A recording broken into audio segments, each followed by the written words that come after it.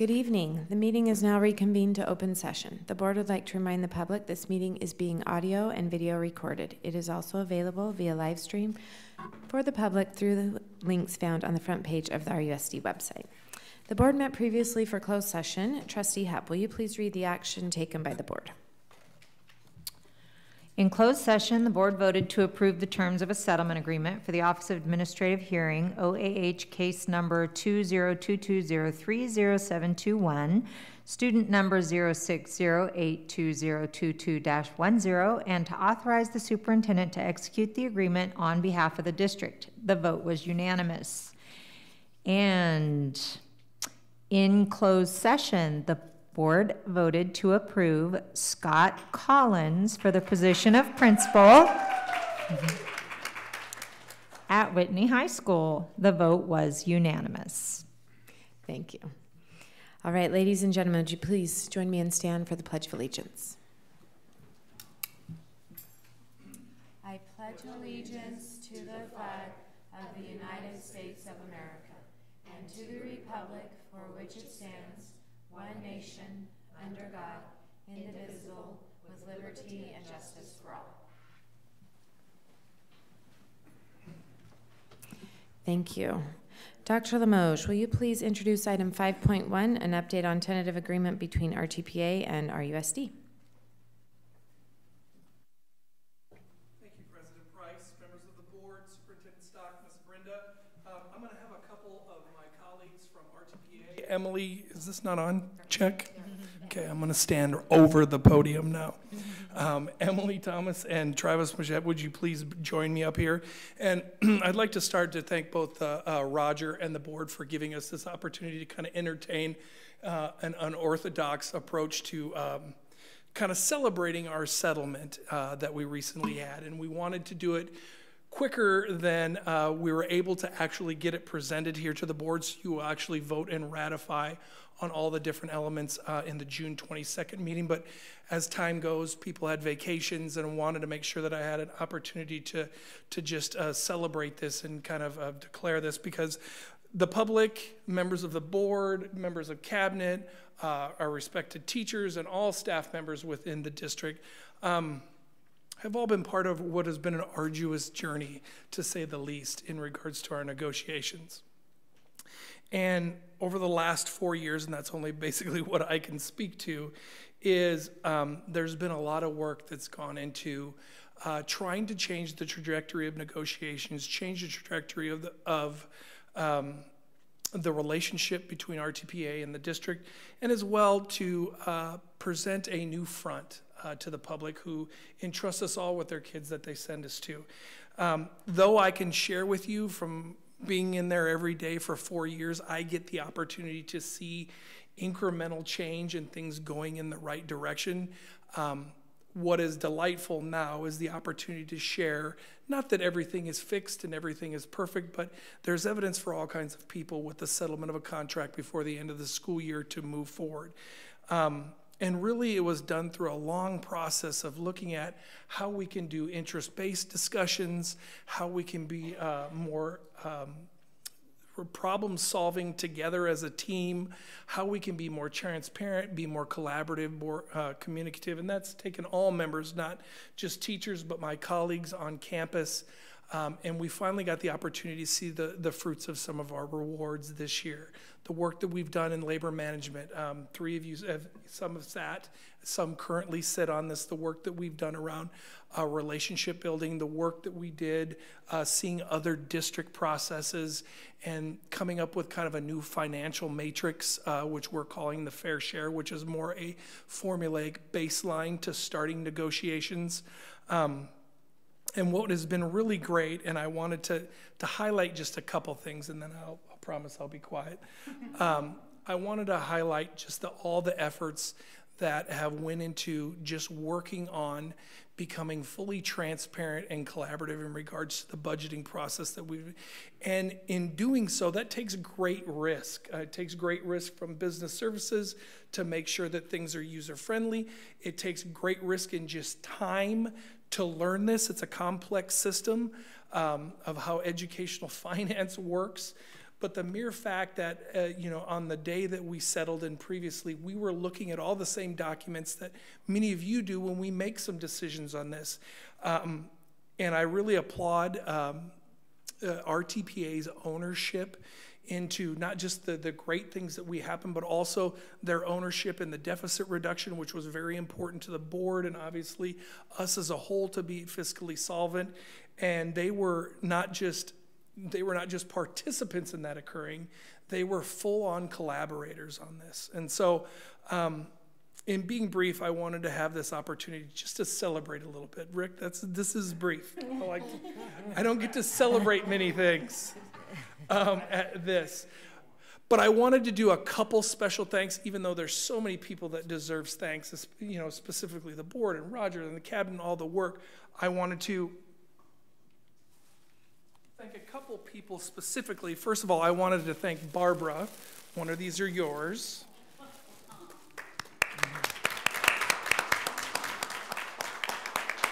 And really that goes to Barbara and her entire team in business services for the amount of hours they put, creating documents and working on figures. The second person I want to thank is Emily Thomas, who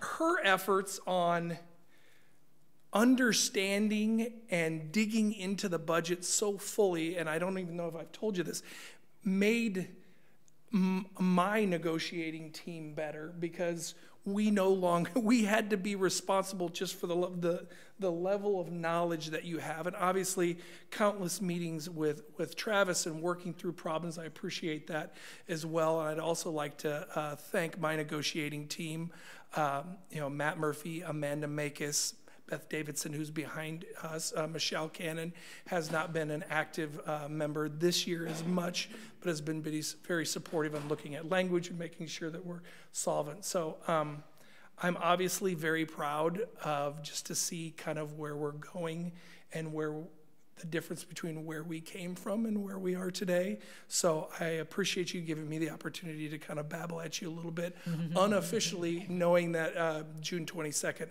I'll be bringing all this. And really the next phase in this is working with CSEA and working with all the other units to present everything to you, hopefully by the 22nd, knock on wood. So thank you for the time. So I'm going to use my RTPA time now, and then we're going to leave. So we're looking forward to that part of it. Good. So, but along with all the acknowledgments Tony mentioned, I do want to send a specific acknowledgement to Superintendent Stock for joining us in bargaining. It's never a room that people are like, yeah, let me go, especially the last few years. But his presence there, it just brought a tone and a message of severity and of importance and of collaboration to the room. So I really want to acknowledge that. He and I have had a lot of conversations both before and after those meetings, and like Tony said, all the fruits of all this are really coming full circle. There's something about sending members off into summer with a guarantee of you're going to start school focused on teaching and learning and not all the other stuff that we've been so stuck on in so many years past. So I shared with Tony today. I haven't had a chance to share it with our entire membership, but this is the first ever unanimous ratification from our membership. We had just shy of 400 members, 100% yeses in that. So I think that just goes to speak to everybody else's ownership at wherever they are as a stakeholder in this process and the results of it and all those things that go along with it. Also let's give a big shout out to the state, because they're putting a lot of money into education finally. And so Tony mentioned it, the ownership of deficit and things like that. The state's given us some great tools and resources to work on that and give us some actual things to work with. So hopefully that will keep and continue in future as well. And then again, all the people in the room. Our bargaining team is made up of elementary teachers, special educators, middle school teachers, high school teachers, and it is no easy task being out of your classroom, especially when it's almost a guarantee this year that nobody's going to step in behind you but your colleagues on your campus, whether it's your LRT people, your department colleagues, your grade level, whoever.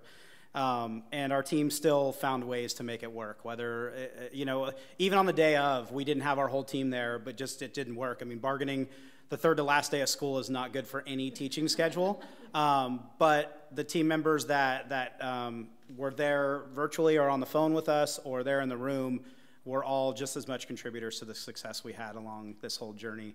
And then finally, just because I'm that guy, I do want to acknowledge that Rick is wearing a Whitney shirt tonight. So we appreciate that. It's a good night for Whitney. We're excited to have Scott joining us there. And then obviously all the work that comes with this agreement. So yeah, again, good new forging forward, and it's on us, like we talked about in labor group. It's on us to make this what we need and want it to continue to be, and we'll own that as much as district and board and stakeholders across the community will allow and enable us to do it. It's our responsibility to keep this going forward. So I probably took more time than I was supposed to as well. So no, you're good. I'm gonna let Emily off the hook tonight. She's just gonna stand and smile and look beautiful. Okay. Yeah. So. All right. Yeah, well, I will just say thank you, Emily. I know this is not your full-time gig, and I know I can just imagine how many hours you spent on a very. I'm sure you feel like you could, right? Yeah.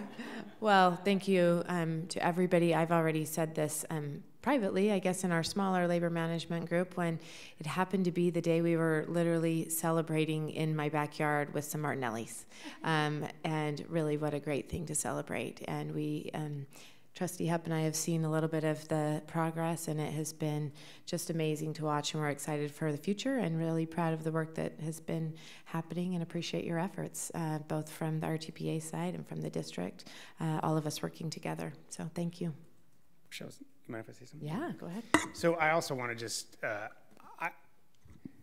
this is hands down, I'm more excited about this than anything that's happened in my tenure on the board. And it is a critical moment for Rocklin, and I'm enormously proud of what you did and what you all did to make it happen. I think that it is a moment that was due, and also I think a lot of risks were taken and to land us where we are. I also, I'm excited about the contingency and the notion that we're sort of trusting each other going forward. I think if the legislature's version comes through, it could be a great bet for all of us, which would be awesome. But I'm equally, if not more, excited about the fair share, this idea that we're gonna have a framework to have this conversation every year. And to me, with all the hope that I have and all the excitement, I also do feel it's the beginning of a journey. We're not done. I think actually and arguably next year is even more important than this year. Can we retain this? Can we keep it going? Can we get another unanimous vote or close to it so people feel like we're on the right track and that they feel what I think is most exciting. I think you're right, Travis, if we're fair, there's a lot of money on the table, so it's easier to do when there's a lot of money on the table. But I think that we are in a place where folks felt both respected and well compensated, and finding that balance where they always feel that way. They felt like they got what was reasonable, what we could do, and there was respect there. And so making sure that we keep this moment, not spike the football, but continue down the road and make sure that we continue to work hard. And I think we got a great team to do, and I just deeply appreciate everyone's work. Thank you.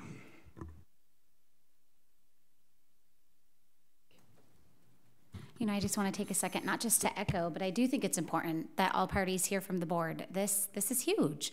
This took a lot of work from many, many people. And so I just want to take a moment just to say thank you to everybody. I know only 2 of us can actually sit on the labor management.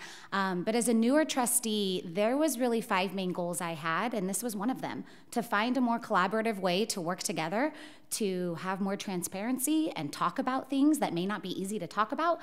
But at the end of the day, to say, hey, we're in this together. So how do we bear the burden of sometimes difficult financial times, but how do we also be generous and share when there's great financial times, right? And so I was so appreciative. I know there's been many conversations, not only just personally as a newer trustee, but all of my colleagues on the board. I have heard from every single one. This is a goal. We want to get towards a collaborative process where everybody feels heard, everybody feels respected, we're able to solve problems together.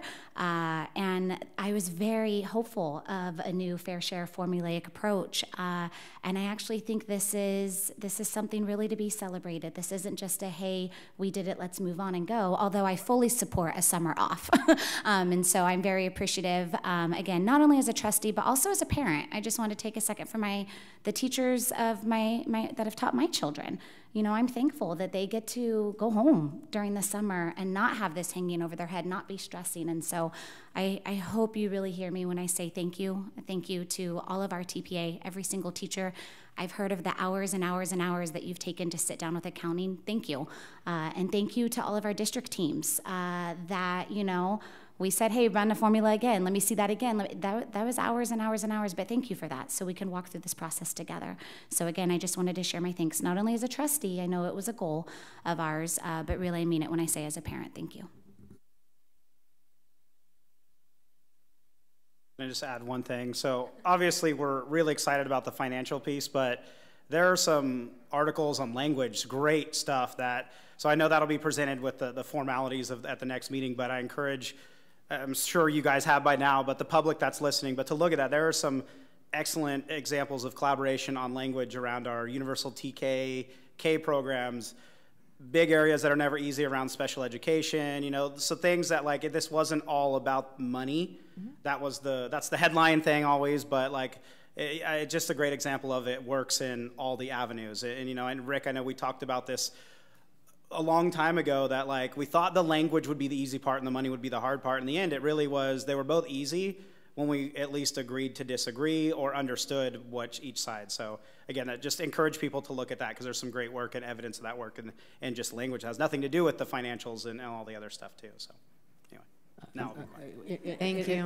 If I can just add before we leave this item, I just want to extend my thanks too as well to both Travis, Emily, their teams, and of course our teams as well, everyone that worked at this. And what makes me most excited isn't just the agreement in summer, because we are absolutely all thrilled to not have this for any of us as we start the year, but is the fact that we have structures and systems that we're beginning to build to sustain this work and momentum. And I think versus we just got lucky because there was a great budget, but that how do we continue that dialogue and partnership? And I think this really provides all of us a way to further collaborate in more and more areas, and even I'm excited about the future of even more of this at our schools with colleagues there, and I just am grateful for everyone willing to take risks, and am thrilled, and congratulations on a unanimous ratification. Those are rare if I've ever heard one, and so that's really, I think, speaks to the trust too that your members have in your leadership, and I think, you know, you all should be congratulated for that level of trust in your members.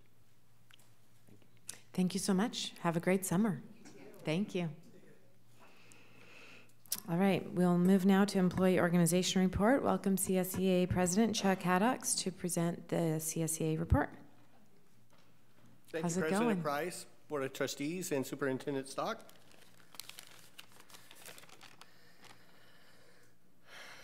I didn't bring my eyeballs today, so I want to be squinting a little bit. So we've been working very hard on opening up our successor agreement between RUSD and the CSEA for the 2022-2025 year. Our chapter is having a special meeting on Zoom at 4 p.m. this Friday at 10, or this Friday the 10th, to approve our articles to open. It is my understanding that the board is willing to hold a special board meeting on June 14th to get our successor agreement on the calendar. So with that, I want to say thank you to all of the members of the board, Roger Stock, Tony Limoge, Matt Murphy. All you guys have been working really hard, and everyone else involved in making it happen for the benefit of all the classified members. So thank you to each and every one of you, and looking forward to June 14th. All right. That's all I have for you. Fantastic. Us too. Okay. You have a great summer too. I think we'll see you between now and then. Well, we don't, all of us don't get the summer off, but we're going to make sure that you guys all come back to clean classrooms and everything. Fantastic. So. We appreciate that. Thank you so floors, much. Everything. Thank you. All right. Thank you. All right, item 8.1, all matters listed under the consent calendar are to be considered routine and will be enacted by one motion followed by a roll call vote. There will be no separate discussion of these items unless the Board of Trustees, audience, or staff request specific items to be removed from the consent calendar for separate discussion and action. Any items removed will be voted upon following the motion to approve the consent calendar. Does anyone wish to remove an item from the consent agenda for separate discussion and action? Okay, is there a motion to approve the consent agenda items? So moved. First by Julie, is there a second?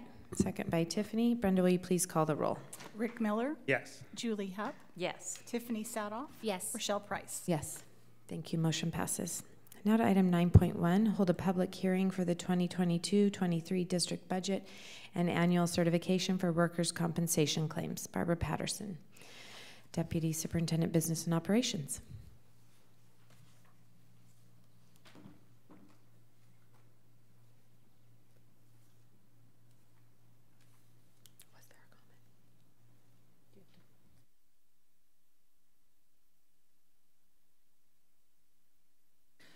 Do they close the hearing after the presentation? Yes, the staff will make the presentation to the board, and then based on that information, the board will typically open a public hearing. Okay. Okay. Good evening, President Price, Board of Trustees, and Superintendent Stock.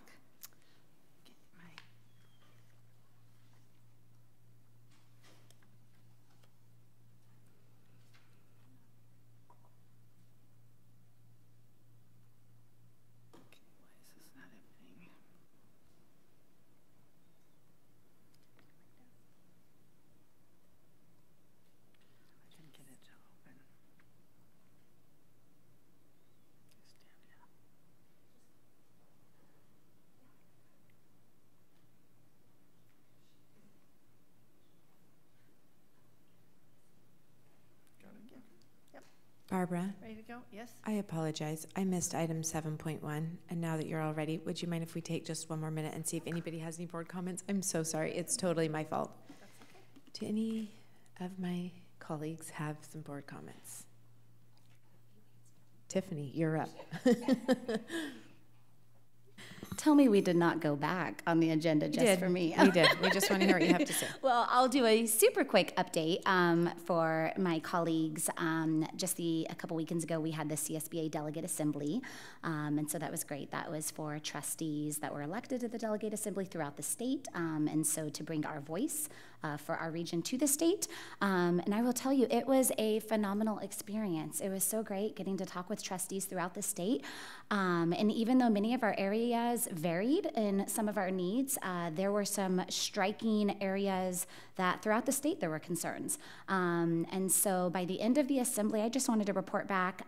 There were really there were many areas, but three main areas that there seemed to be a commonality that CSBA with trustees from throughout the state are encouraging, requesting help from the state with. And one is really fully funding our special education programs.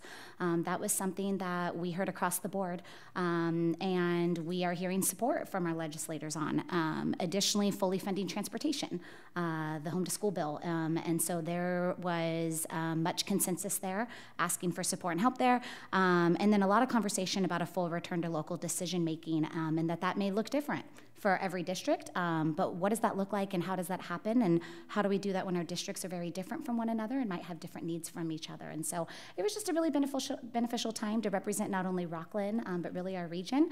And we got some great reports back on some of the bills that are at play right now, our funding mechanisms that are at play, and so this year is looking like a great year, but I know we never know what the future has to hold, but I just wanted to share with our board on that. And then also graduations. I'm sure we all maybe have comments on that, but I just thought it's always a special time of year to be able to celebrate and look literally out into the field of why we do what we do. We're graduating incredible world changers that are going out there. So as those students walked across the stage, I know that was sweet, but I wanted to share one thing from Springview really quickly that I thought was incredibly special, and I hope the teachers are listening in from Springview. There was actually a really sweet moment where a student's name was called for him to receive his promotion certificate, and he saw his teacher that was standing off to the side. He completely bypassed his promotion certificate, ran completely to his teacher, tears in his eyes, and gave her a giant hug. And I think they gave a hug for a good 30 seconds, what felt like maybe 5 minutes. I will tell you, it actually got me teary-eyed because the whole audience did an awe and then started clapping. And I thought that just showed the special bond our students have with their teachers. And so I just wanted to make sure to highlight that because I thought that was a really sweet unplanned moment in the middle of a ceremony of hundreds of kids getting recognized, but yet that student really showed what a difference his teacher made in his life this last year. So I just want to say a thank you to teachers as they head out for summer. A huge thank you to all of our CSEA teams that are staying and helping during the summer, but also just to my colleagues. I thank you. I think it's because of the great work we're able to do together. And Roger, Superintendent Stock, an appreciation to you. Those students, when they graduate, I know you read out it's the board, but it's under your leadership that every one of them completed what they completed. So just a thank you. I agree. Graduation week was awesome. It was so fun, and it's so inspiring to hear, especially those students that give their speeches and where they're headed and what they're doing, what they've taken from Rocklin, and hopefully they come back and contribute to our community in meaningful ways. It was a really, really great week. Superintendent Stock, do you have any comments? To acknowledge that we start summer school and our extended school year for our students with special needs, that I have that in their individual education plan next week. So we want to really thank all of the educators and some of our administrators and others, and of course our classified staff who never leave, for just continuing to let students learn and serve them throughout the summer, because for many of them there is no summer off. And so we're excited about that. And then to thank the principals and all those involved at the graduations for just truly honoring our students in such a special way. And I think, again, acknowledging that we had one of our trustees and who had a graduate, and that was great to see, who also served as a student trustee this year. Barbara, we're ready for you for reels this time. Thank you. I am sorry.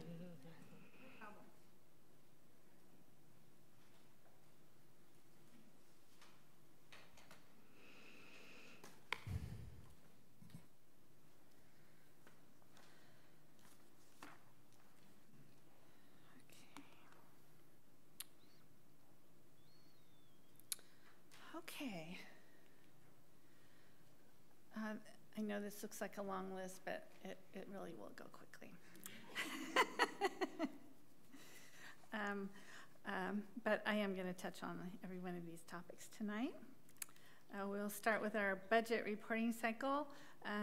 Tonight we'll have the budget presentation as well as the LCAP presentation and the public hearings, and then our final act in the budget cycle this year will be for the board to approve and adopt the budget hopefully on January 22nd, and the LCAP plan. There are a lot of differences between the legislature's budget proposal. The State Assembly and Senate announced on June 1st that they had come to an agreement on a plan for the adopted budget, but it had several changes and differences in funding from the May revise, which is what we based our budget on. And I just listed a couple items here. I didn't go through and do a multi-page of here's the legislature and here's the governor, because we'll find out what they decide and bring that all back to you and what it means. But there are some differences in ongoing versus one-time funding. Some of the things that they're talking about really won't impact Rocklin directly, but the funding level for the expanded learning opportunity, that could be significant. The one-time discretionary block grant, the funding level, and if there are strings attached or not, that could be significant for the district. One-time deferred maintenance funding, legislature took it out. It's in the governor's proposal, and as we all know, we would love to have more deferred maintenance funding, so that's up for negotiation. And then one-time school kitchen facilities funding, the legislature is wanting to put more money into that.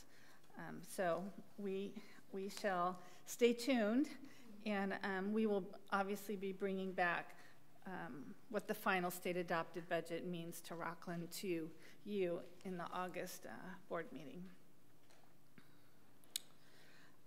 So just a summary, starting with the summary level, the budget was based on the latest information and on the governor's May revise for the most part, and starting with the LCAP plan for our supplemental student programs. We included the increases for insurance and utilities and cost of living, our annual step in COM increases, pension rate increases are required, routine restricted maintenance contribution.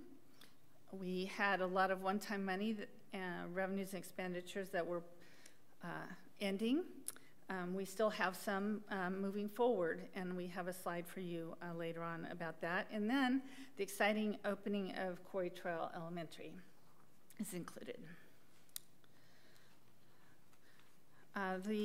The funding on the COLA and a couple of our categorical programs is 6.56%, and then we included in our budget assumptions the governor's proposal to adjust the base funding for the local control funding formula, which equated about 3.3%.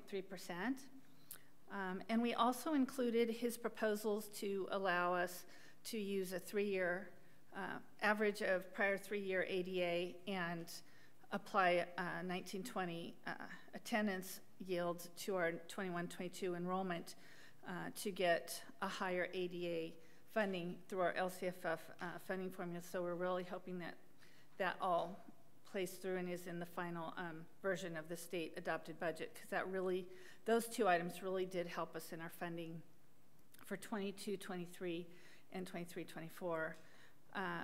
With all of those pieces and adjustments and COLA to the local control funding formula, there's, even though our ADA that we're getting funded on is about 242, I think, less.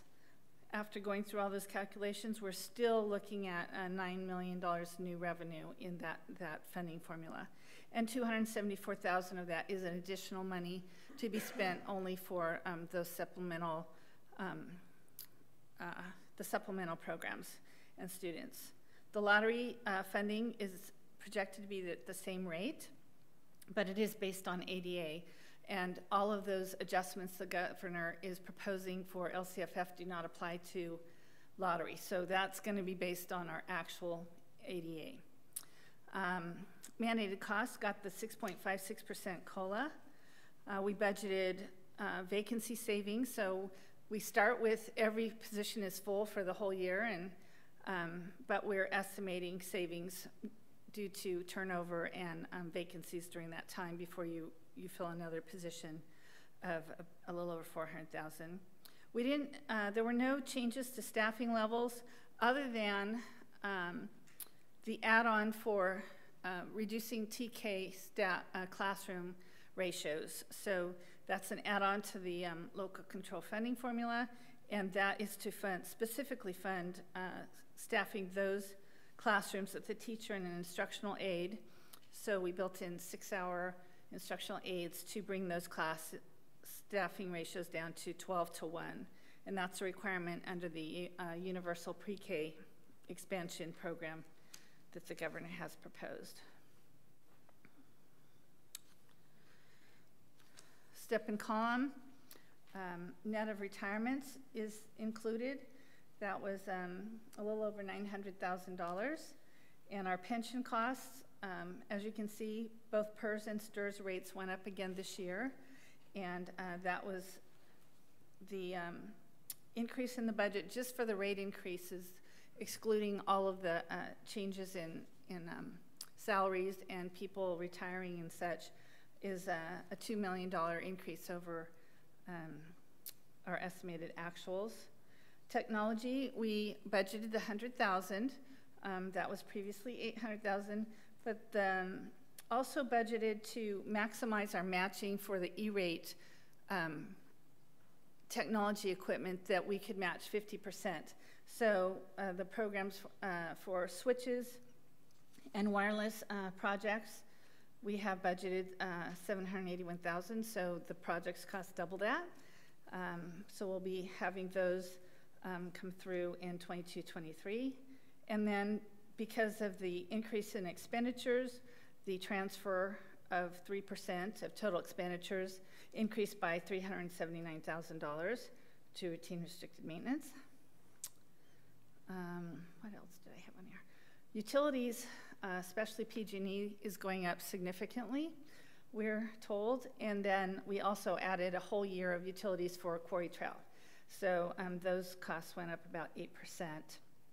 Our property liability and cyber insurance, those have been finalized later and later the last 3 years. And so our schools insurance group full board is meeting next week. Hopefully we'll have the final rates for those. We built in a 15% increase, but I know they're still finalizing the cyber insurance. They're getting very particular, and we may be having to come back to the board with additional costs for requirements to protect ourselves against cyber attacks so that we can maintain our insurance. Okay. Textbooks, the adoption for world language and the remaining science textbook adoption, which is, I believe, K-5 and 9-12, are included in this budget for 22-23. Special education, our contribution to this program is going up $1.5 million. The total costs are over about 3.5 million, but we are getting the COLA and the base increase on our AB 602 funding. So the net increase in our contribution is about $1.5 million for our special education programs. The next two slides show all the changes that we are seeing in staffing adjustments. We kind of broke them down between our certificated staff on the first page and classified on the second. And then you can see one-time funding or categorically funded. Categorically funded could be Title I, for example, are listed separately from our typical staffing ratios that we staff our schools and our classrooms. So we're adding a little over 5.5 in with one-time or categorically funded positions and certificated, and a net of 2.78 in our staffing ratios. Overall, we reduced our gen ed teacher K-12 staffing by 7, just based on our enrollment. So that's a total of 8.33 increase in certificated staff. Are there any questions on that one? And then we have our classified staff. Again, you'll see here in the middle of the page a big negative number, the instructional aid short term. That was through the one-time funding of our learning recovery plan. And as we're looking at the funding, the plan that was brought back to the board earlier this year did not include instructional aids, but those can be built into the 45-day revision when we come back in August. Where were they funded out of? Those were funded mostly out of the ELO state and federal funding that we received. Can we capture that same funding string to fund? So the state also named 2 programs the same thing, but they're different. So this is not extended learning, obviously, right? Yes. Exactly. Right. So just love them. Right. Extended Learning Opportunities Grant was one-time money that they cobbled together state and federal. They kind of changed it. Right. That was one time, and we spent almost all of that.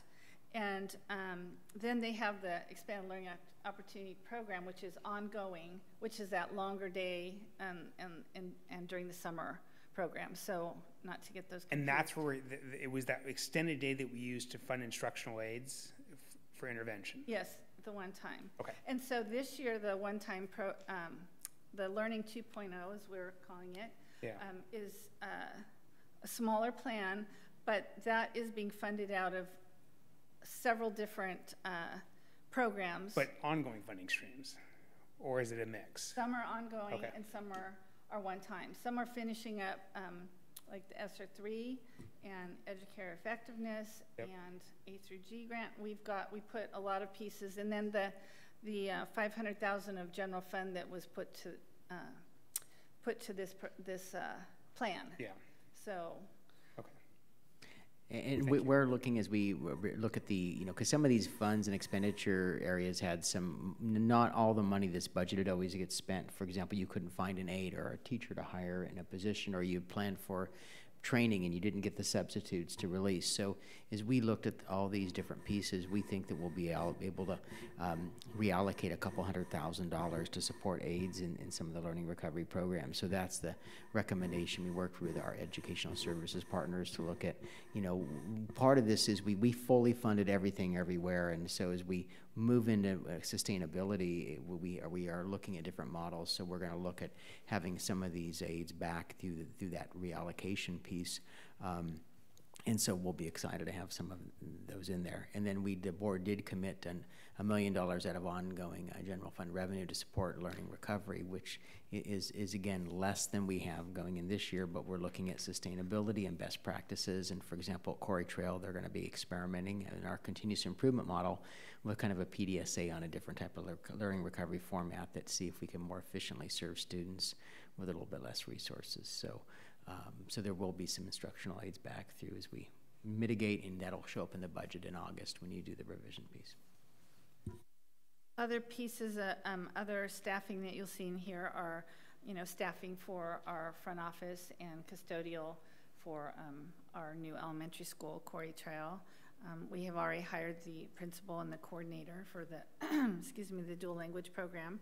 So those are not new, but we do have the other support positions added here as well. So for total changes, as you can see, we spent a lot of one-time money and those are going away. So a decrease of almost 21 in one-time or categorically funded positions, and then an increase of about 30 in our staffing ratios and adjustments. So for a net of 9.5. We still have one-time funding that we are spending and have budgeted and adopted. We're projected to have one last federal program, which we refer to as ESSER 3. So ESSER 1, ESSER 2, GEAR, those are all going to be done at the end of this year. And so we'll have this funding going through into 22, 23. And then all of these other grants that are listed here are state. I also listed the supplemental carryover. We had a little bit larger than normal supplemental carryover. As we all know, we spend our most restricted resources first, and so we've budgeted to spend that supplemental carryover in the LCAP plan for 22-23. Total that we've budgeted in our one-time funding of expenditures is $4.7 million in all of these programs combined. Last year at this time, we had pages of one-time programs, and luckily we don't this year.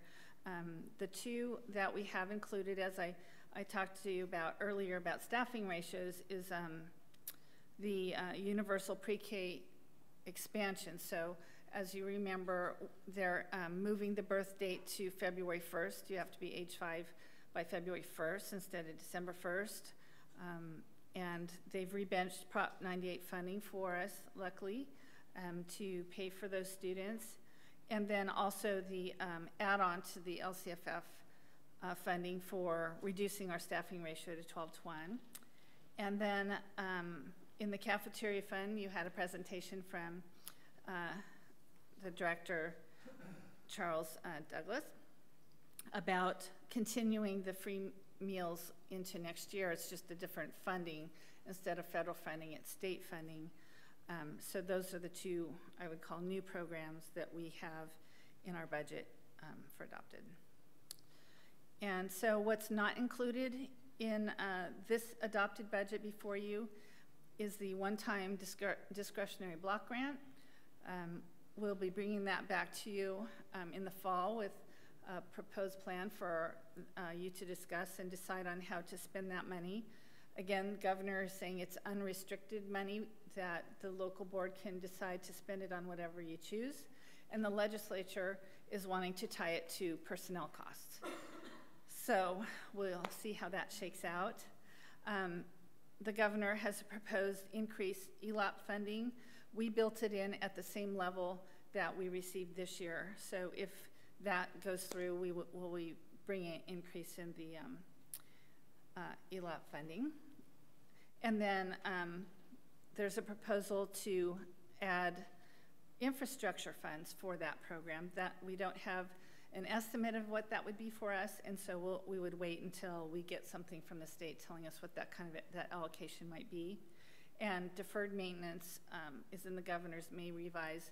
Again, how that will be allocated, and if it will be in the final budget, we'll wait until then as well. And as I told you previously, we based it on the governor's May revises, which we always do, and so the legislature's plan has not been included in our budget. Just a reminder on our enrollment, I think we're looking good. We're 241 students from where we are now enrolled for next year to our budget. And so based on the last couple of years, and I think it was like 49 students enrolled in the last week, so we're really excited about that.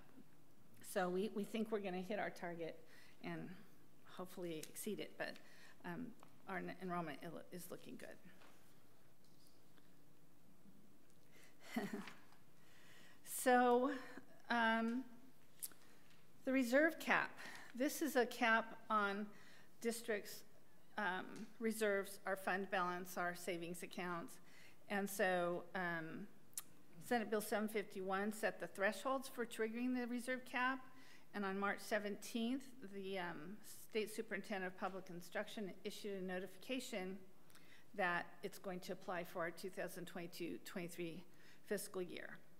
So it only applies to assigned and unassigned combined of our fund balance. So our legally restricted fund balance is not included in the calculation, and committed is not included in the calculation. So it's just our assigned and unassigned fund balance. So options to districts to be able to comply with staying below the 10% cap are committing to specific expenditures, committing a portion of your fund balance to specific expenditures, or contributing to other restricted programs like routine restricted maintenance or special ed, or transferring to other funds, or asking the county office for an exemption. And you can get an exemption for 2 years within a 3-year period. But they're projecting that this cap is going to be in existence for a very long time. So they warned, you know, don't use your waiver card until you really have to. So what we've put together is a list of items for the board to consider to commit in fund balance, and I can walk you through those. So the proposed cost, or the estimated cost for the settlement for all employees, that is based on the tentative agreement with RTPA. And then that impact on, if your expenditures increase, you have to then contribute 3% of those increased expenditures to routine restricted maintenance. So the total cost is estimated right now to be $6,180,000. So once we bring the AB 1200 and we calculate those exact costs, we would put those in the budget for 22-23. But because of the timing difference of developing our adopted budget, we are saying we want to commit those funds. So the board is going to spend those monies for employee compensation. So we're committing the $6.18 million in 22-23, and these are ongoing costs. And so until we put them in expenditures, up in our expenditure budget and show the actual dollars being spent, it's going to accumulate in our reserve each of the 3 years of the multi-year. So if you think about it, in year 3, 24-25, we'll have spent $6.1 million in 22-23, $6.1 million in 23-24, and $6.1 million in 24-25. So in those 3 years, we'll be spending $18 million. And so as you're looking at your multi-year fund balance, because those expenditures aren't showing up above it, the money is dropping to the bottom line in fund balance. So we're committing those dollars, showing we're going to spend them. And so once all of the settlements come through and we bring you back and adopt a revised budget with those settlements in them, we're committing those dollars in our fund balance. We also have committed textbook adoption and instructional materials. We do have some consumable materials that are spent or replenished each year. And then we have some adoptions. We've got an ELA textbook adoption in an out year. And to fund our instructional material budget, in our multi-year projection, we do have contributions from the general fund because for our adoptions and the increased cost in our software, we will be using unrestricted general fund dollars to fund our instructional materials budget. So that is, because those are typically one-time in nature, you don't see those accumulating. And the ELA adoption is out in a further year in the MYP projections. The carryover of unspent school site discretionary, except for when we were making budget reductions, the policy was if the site didn't spend their money, they would get a carryover. We'd close the books and then we'd give them the carryover so they could spend that on their school site. And so this is just a continuation of the student fee funds and the site donations and the site discretionary. So we're estimating $300,000 dropping to the bottom line in 21-22. So we're just saying we're committing those funds to be reallocated to the sites in 22-23.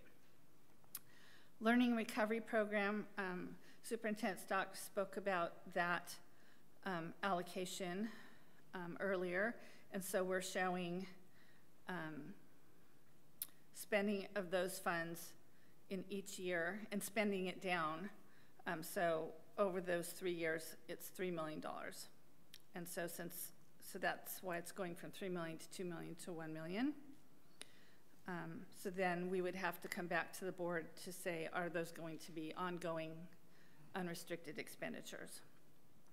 The technology infrastructure, again, that's $500,000 per year, and we just built in 3 years of expenditures there.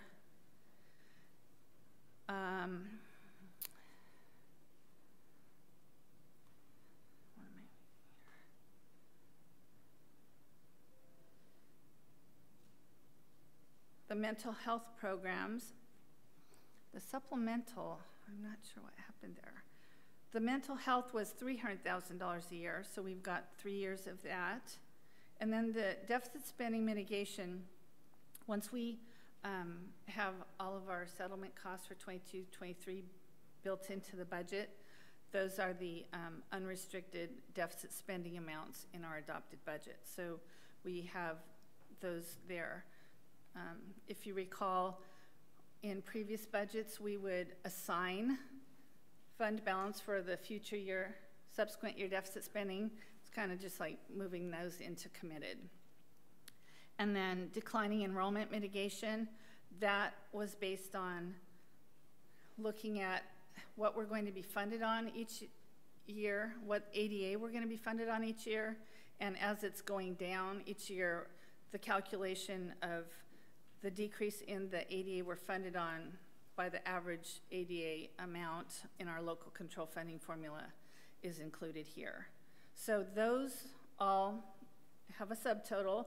And then I just wanted to remind you that previous boards have committed to The cell tower revenue and facilities use, so whenever there's an organization that comes and uses our facilities, we charge fees. Those fees that are after we pay for our utilities and our custodials and such, those all go into these committed accounts so that they can then be spent on repairing the facilities and keeping the fields and the theaters, the track, and we're spending some of that money on to help replace the Rocklin High School track and field this summer. So that's what those are, and so we continue to commit those revenues for those purposes. So these total numbers you'll see in the multi-year for these 3 years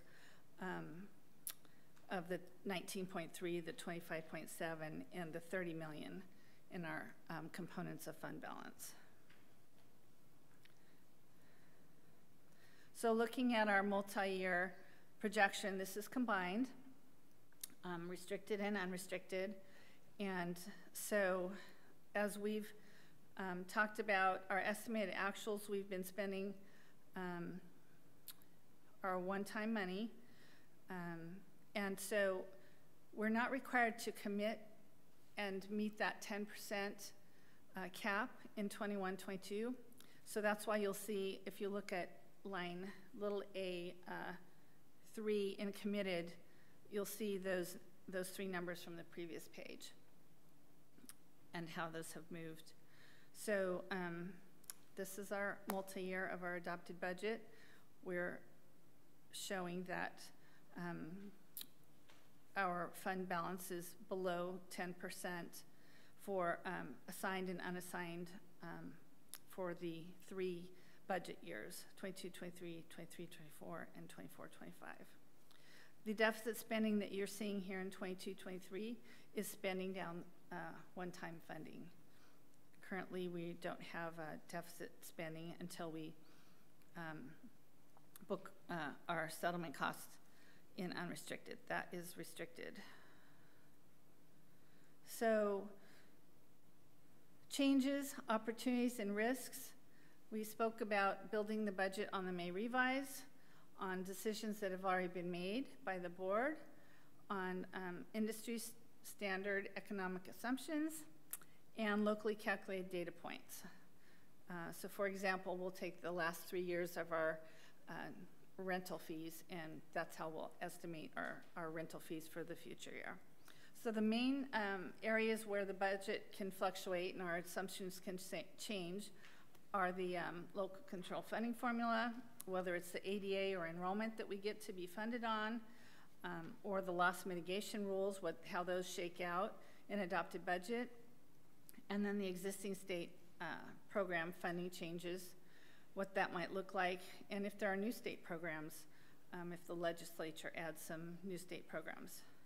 Special education funding and costs, you know, our charge, otherwise known as their bill back for our services for our students that attend PCOE programs, and our costs for our programs, and our enrollment. And then we have staffing and vacancy savings and hiring costs and savings. So those are areas that can fluctuate in our adopted budget assumptions. And then risks to the budget in a more global sense are the economy, the inflation, and fears about the prolonged inflation, supply chain bottlenecks. We are still dealing with those. Our CTO was telling me this week that we may be waiting up to a year for those switches that we're ordering. So that is still exacerbating our purchasing. The volatility of the stock market, as you know, California really relies on capital gains for our revenues, which funds our education, Prop 98. And then the Ukraine-Russian war, how that will impact us, and if we have another surge in COVID. So, last slide. Next steps. adopting the LCAP and the budget for 2023 at the next board meeting on the 22nd. And the state budget is expected to be adopted on time in June. And then we have to submit our SACS report and our budget to the county office for approval. And then I believe the material changes, the changes for the state adopted budget will probably be material. So I think we'll be bringing back a budget revision in the August meeting. So I'd be happy to answer any questions. Thank you, Barbara. Anybody have any questions? I don't have a question, just to say I really appreciate this. And I would say, like, I don't know what to say about the committed fund balance. I appreciate the way you've dealt with it. And I think you've come up with a good solution to a silly problem created by the state. And so this seems like a good direction going forward for us, and sets us up actually for long-term sustainability in a way that's going to be very helpful, and to be able to continue to have a fair share agreement with our way that we agree to locally. So I appreciate it. Anybody else? Okay. I now open the public hearing for the 2022-23 district budget and annual certification for workers' compensation claims. Are there any public comments? I now close the public hearing. Thank you. All right, now to item 9.2. We're also going to have a public hearing for our USD 2022-23 Local Control and Accountability Plan. Hannah Anderson, Director, Innovation School Programs and Accountability. Welcome.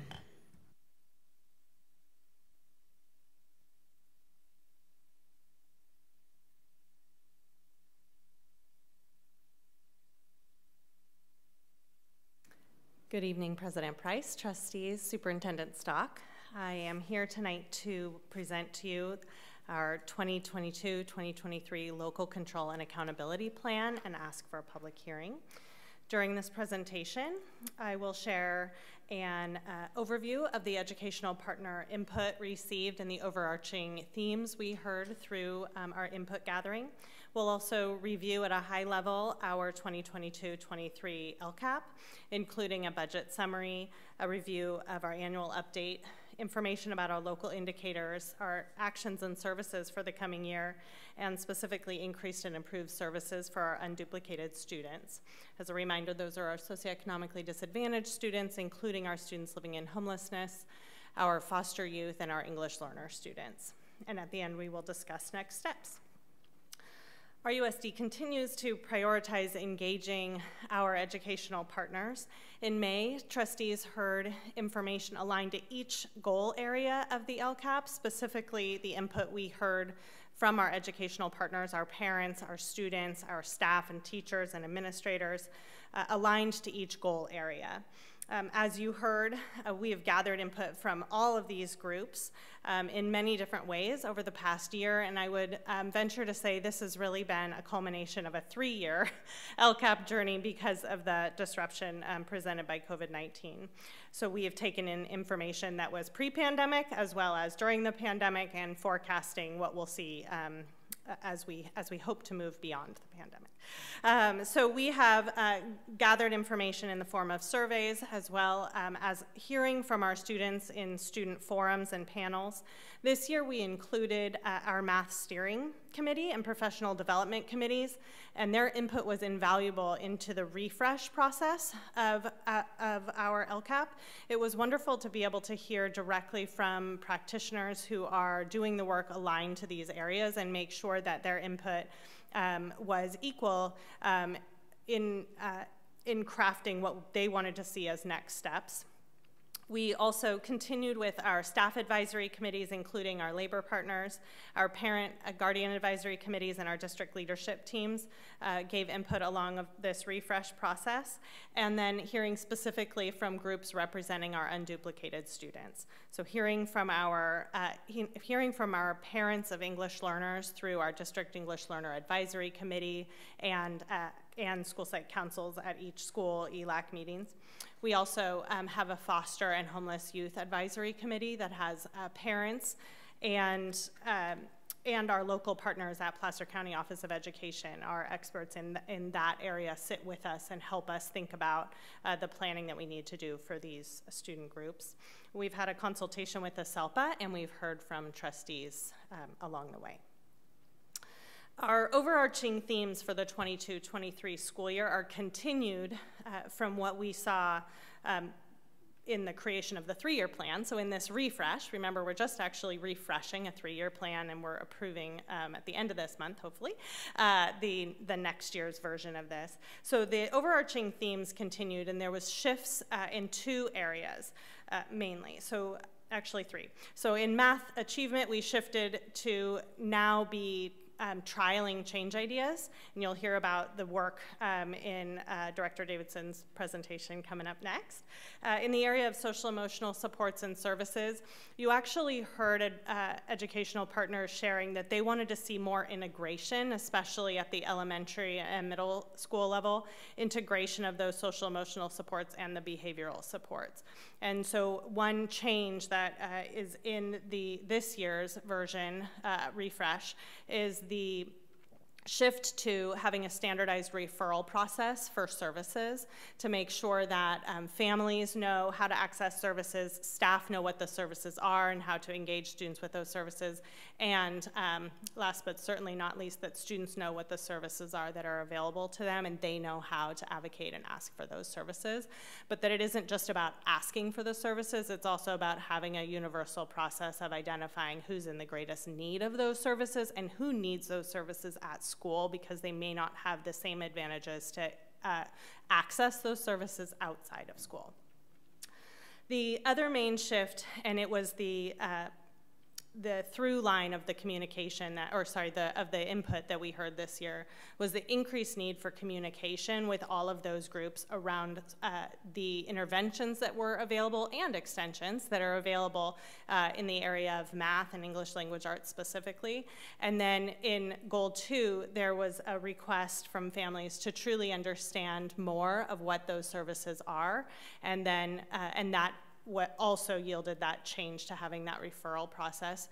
And we are adjusting to that by ensuring that our team here at the district office is providing school sites communication tools that can help standardize what, so we have the same supports available at all of our elementary schools. It shouldn't be up to 12 elementary schools to communicate what is available to families. So we can be in service of our schools to make sure that we provide those communication tools for them. We anticipate revenues, as you just heard Barbara share, we anticipate revenues for supplemental LCFF budget being at $4.5 million, or just a little above $4.5 million. We do anticipate, as I shared, or I gave a preview of at the mid-year update, at February LCAP mid-year update, that we were going to have a significant carryover. This is intended to be a one-time carryover of supplemental funds, knowing that we wanted to expend our one-time COVID funds first and know that these supplemental funds have a longer period of being able to carry them over into future years than some of the original dates presented by many of the COVID funds. Initially, the dates for spending, actually some of them had only a 1 year, you must spend it within this time frame. Now some of those shifted over time, but after we approved our plans.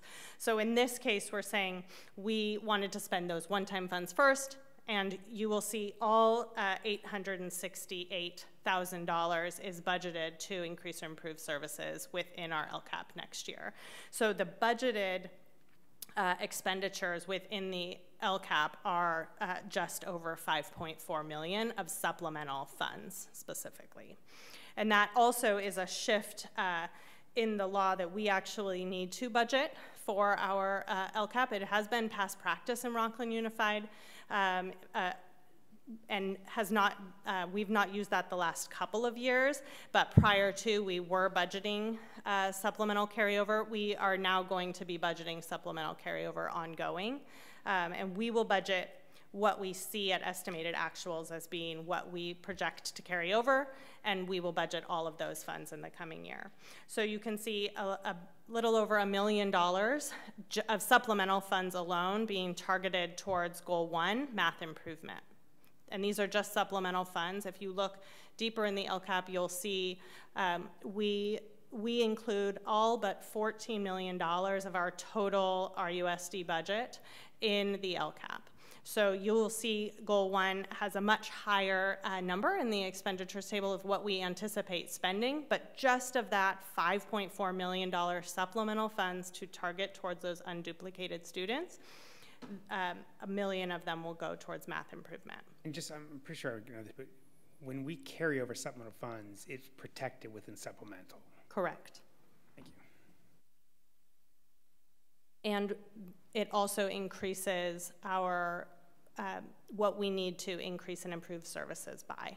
By that amount. Mm-hmm. And so when you, I didn't really, so the law change was around having to identify your carryover funds? So it's interesting because it's all based on estimated actuals. Right. So the law says that what we said we were going to spend in the LCAP last year, yep, based on what we actually did end up spending of supplemental funds. So it doesn't necessarily... The difference is they consider it carryover regardless. They consider the carryover. However, we may be allocated more supplemental dollars once the legislature passes the budget, but that is not the dollar amount that is included in the LCAP. So you kind of look at a LCAP carryover versus an actual LCFF supplemental carryover. Okay, but there's no ultimate, other than the fact that it has to stay supplemental, there's no restrictions to those dollars. Once it hits that next year budget, it all comes into one spendable dollars as long as it's spent on those kids. Correct. Okay. For social emotional well-being and behavioral supports within Goal 2, we anticipate spending just over $1.1 million.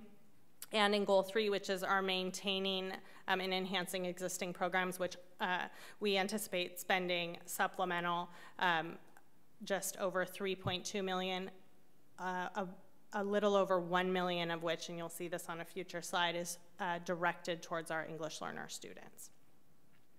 Other funding sources, as I shared a few minutes ago, we include everything but $14 million of our total budget. In Rocklin Unified, we strive for transparency to align all of our dollars to each of our LCAP actions, so we can see how this plan is really driving all of the work we do in Rocklin Unified. And so other funding sources that are supported with LCAP actions are the inclusion of our LCFF base funds, state and federal categorical programs, including new categorical programs such as educator effectiveness is in there, all of our federal title programs, CTE programs, and then the remainder of our one-time state and federal COVID funds.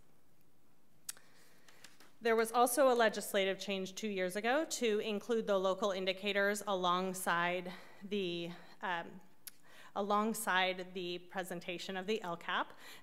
I'm sorry, can I go back? Out of curiosity, so I appreciate that which is what we should be doing, including other funding sources, because it doesn't really matter where it's generated, it's how much you have.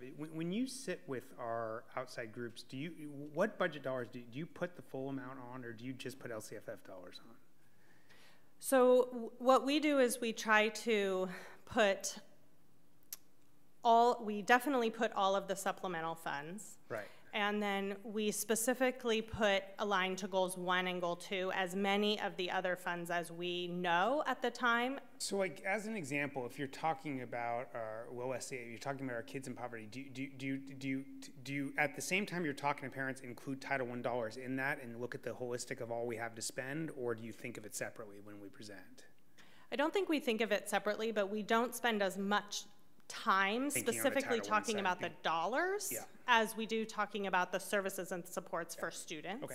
And then we fill in the dollars behind that. Okay, thanks. Okay, so an additional shift in what the legislature requires, requiring us to present the local indicators alongside the alongside the LCAP each June. The dashboard is expected to be released in December of 2020. This year, we are anticipating that the California State dashboard will be status only. In the past, we've seen status and change, and I will come back to trustees in the fall and share all about this. But that dashboard includes local indicators, and it includes 5 that are driven based on local information and rubrics provided by the state of California. So districts write their own narratives or use these state-provided tools. Our indicators must be presented here and then uploaded to the dashboard in November. I have included them as attachment A for your review and provided a local indicator executive summary as well. I actually had a question about the dashboard data. Would you like me to ask it at the end, or is it okay to interrupt you right now while you're there? Please feel free to interrupt. Great. Because my question, actually, I was incredibly thankful for what you've highlighted on this report, because I know the attached document that we got, I think 132 pages. Thank you for that. I appreciate the detail in our LCAP. But something did catch my eye, and so I did want to point it out, because I was a little concerned some of the dashboard areas that I was looking at. Specifically, I'm pulling from page 16 in that additional report, and where it talks about the gaps that we're seeing in some of our targeted students that are to receive this funding, right? The students that are generating the funding, we're seeing students, specifically ELA, in an orange category where we have other students in green. Our suspension rate is in red for those students, but yet other students are in orange, and then our college career indicator is in orange and other students are in green. And so I get a little concerned when I see that we're seeing 2 levels of gap in those specific areas. Can you talk to me a little bit about how we're addressing that? And let me preface with, my concern is, I know because we have a lower population of those students, it allows us the opportunity to use that funding district-wide. I see huge goals in that. How do we make sure that funding specifically is meeting those 3 categories that did not do so well on our dashboard? Thank you for asking that. Okay. So when we have, when all of these goals and the actions actually were initially driven because, or decided upon because, we saw a gap that had a 2-level difference between how all students were performing and how students that you just identified were performing. And so when we see that, we need to address that in our LCAP. And we are actually keeping close eye because anything that's in goal 3, if it remains an area, or we start to see it not improving, we would want to reconsider that being in a maintenance area of the LCAP, and we might want to consider either adding a goal or changing an action to specifically address a gap that persists more than 1 year, right? So what I would always urge us to do is not look at 1 year as a pattern, right? Because 1 year can be influenced by many different factors. But if we start to see some repeated deficits, we would want to look at that together. To specifically answer your question, we do, in the area of English language arts, we are continuing to target our learning recovery programs and have made some adjustments to our learning recovery programs for the 22-23 school year to address this need. And then have been identifying students that are in that gap area and ensuring that those students have priority access. So I'm first going to answer what are the learning recovery courses, and then I want to share what that priority access changed, because we have done a significant amount of work. Beth and her team have done a significant amount of work to change what that priority access looks like for the coming school year. So first is for learning recovery next year, we have the 12 learning, or 11 now in the trial at Quarry Trail, but learning recovery teachers at elementary. And then at Springview Middle School, where we see a target of those specific unduplicated students, we still have half of a teacher that we fund through supplemental funds to provide English language arts interventions, and Springview Middle School uses their Title I funds to fund the other half of that teacher. So they will continue with a 1.0 learning recovery teacher in the area of English language arts, right? And then At high school, we will be targeting 9th and 10th graders, the need for providing learning recovery for students in 9th and 10th grade. And then for priority access, we have adjusted to ensuring that that we have identified 4 sites ahead of time. Each of our secondary sites have received a spreadsheet. They have historically always gathered this information themselves. We tried to provide this information for them using our new data management tool, and significant work by one of our program specialists. Thank you to Amanda Bannister. We were able to prioritize and say, here are all of the students who fell below this threshold on these particular assessments. And here are the students within those, on this list, who also have who fall into one unduplicated student group, but maybe here's a student who's socioeconomic disadvantaged and an English learner student. So they can actually adjust the list and say, how are we prioritizing the enrollment for these students? And then Beth and her team have actually been meeting with the principals and the counselors of each of the schools and working with them on what will priority access look like for these students. The next level then is they're scheduled. How do we ensure that they're scheduled and they attend, right? And they don't then get opted out, or a schedule change happens and we may see something may happen there. So that's the next level of work, but we have heard you, and we are taking significant changes to what that priority access looks like. It's not a strategy of hope. Thank you. It sounds like you are on top of it. I just want to make sure those students get the money that they're getting for us. So thank you. Again, I want you to, just for the board, I want to highlight the integration of the work of the teams. You can see across different areas and sectors, coordinating our resources, and then even with our sites, of the deliberate change of, here's the list of kids. Please work to schedule them. And we're going to come back and ensure that occurred. And if there was any anomalies, how do we assist you in getting those kids in? So that constant checking in the system to make sure these kids get the services intended, because with all good intentions, sometimes it just doesn't get there. So we really want to not have anybody fall through the cracks, if you will, and try to set up systems and structures that don't allow that to occur. And so while I have the mic on, I wanted to say, if you've noticed the budget conversations, probably if you think around, we heard a lot from Barbara, and we have Beth Parrish over here, our Director of Fiscal Services and Budget as well, and Hannah probably knows more about the budget than anybody outside of Fiscal Services, which is critical because, as the board's heard, it takes a lot of resources to drive the desires and outcomes we want for kids. And so Hannah plays a critical role in helping meld all that together, and working with sites to make all these pieces we talk about actionable. So I just want to acknowledge that as a lot of learning from someone that is a teacher and principal to probably we could put her in the budget office and she'd function quite well. Beth's been calling me accountant. Is that a threat? They're a wonderful team, and I'm happy to work alongside them.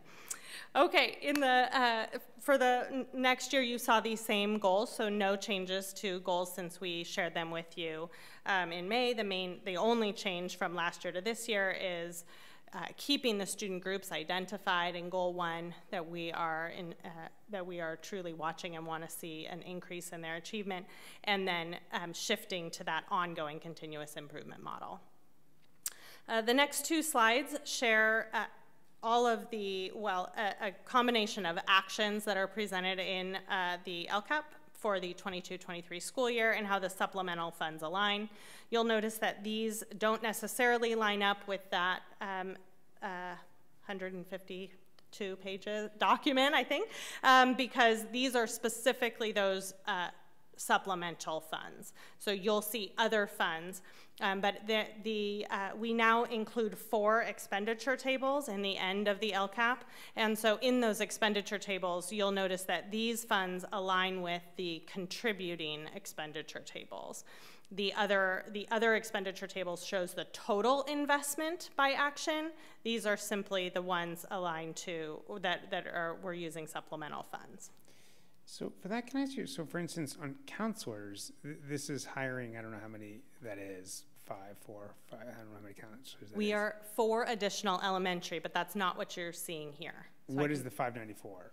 Okay, so the 594 is each of our 9 secondary counselors, 20% of their total salary is included because at our secondary sites, we want to ensure that they are spending time targeting and investing in our unduplicated students. And then this is 2 of the 4 elementary. The other 2 are funded with Title I funds. Okay, so I get that. This is it's hard. So number one, understanding their caseload to understand who the targeted kids, to ensure that they know and that we are actually supporting them. So what I'd love to see in this scenario is that to the extent that there's waiting lists or there's who gets access to a counselor, we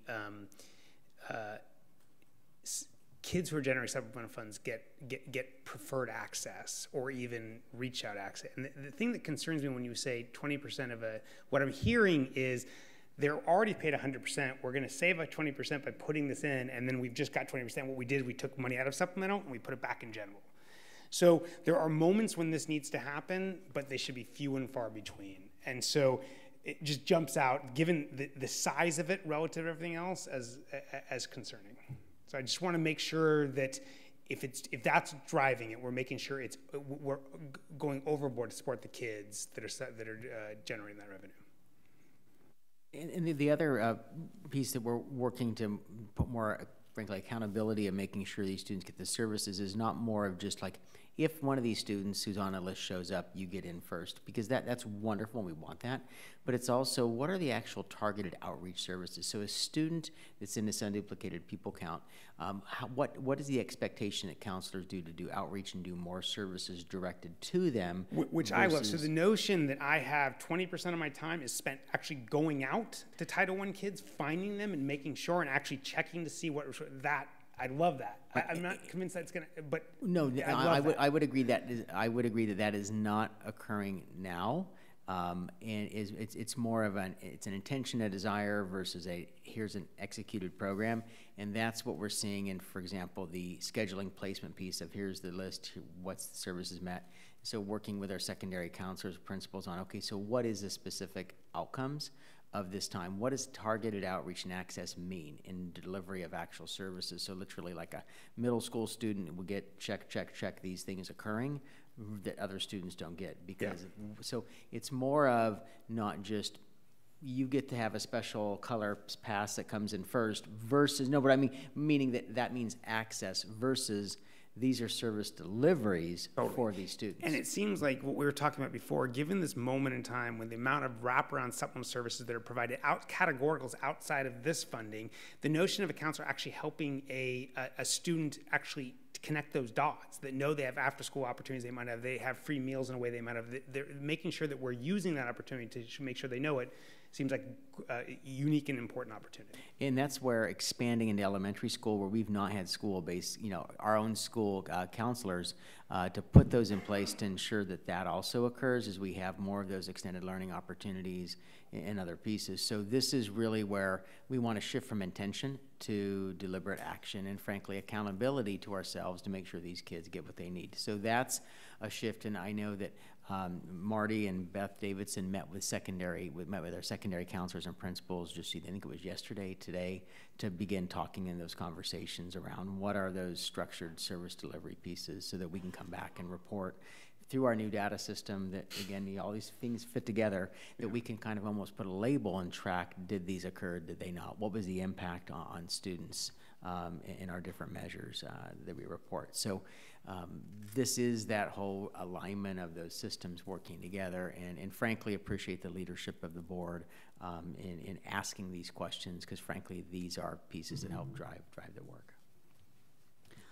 When would we get our next update on that? I'm thinking I would love to see a mid-year update on specifically those 3 areas. I believe it was the targeted population groups, but I believe it was specifically homeless students in the ELA, suspensions, going off the top of my head, I think it was college and career readiness. That's where we saw those extreme gaps.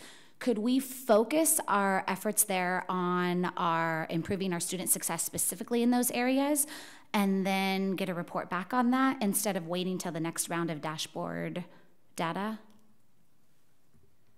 Something I think we can also do in those areas is include that into the presentations that we share around learning recovery, and just make sure that we're highlighting those student groups. Absolutely.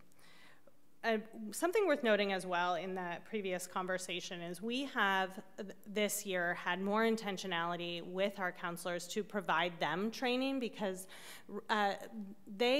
they also still have incredibly high caseloads, and I want to make sure that we're conscious that they have a high number of students that they are trying to serve. 4 counselors for a school of 2,000 students, right? And so we're asking a lot of them to then, you know, add this, right? But they all want to include these services for students. And so this year we actually did. I met with them a number of times earlier in the school year and actually worked with PCOE to provide some additional training for them to be able to have more knowledge of the services and supports that are available countywide to link students to services, because it's sometimes maybe not as possible for all of our services to be provided within the district. It's also about looking at how do we connect students to services in the wide network of resources we have in our county, and how can they invest time in that connection piece for students is a piece of the puzzle. Agree also with everything that was shared. So I appreciate that, and I won't beat this while I'm down, and I do actually really on it. I do for everyone. I appreciate how much has been. I know how much you focus on this, and I know how much you care, and you make sure that we're taken care of. But I will say, like I fully am aware how overwhelmed our counselors are. Fully aware of it, but if we take 20% of supplemental dollars, it's no longer a choice. We have to ensure that we're supporting those kids, and their mentality is, this is now what I have to do. So, thanks. Great, thank you. Additional investments that we can see are the continued investment in a data tool aligned to Goal 1 and our data assessment specialist. We will also be rolling out the newly created K-6 universal screener assessments in mathematics next year, and we spoke in May about the common essential skill alignment in Goal 1 for secondary schools.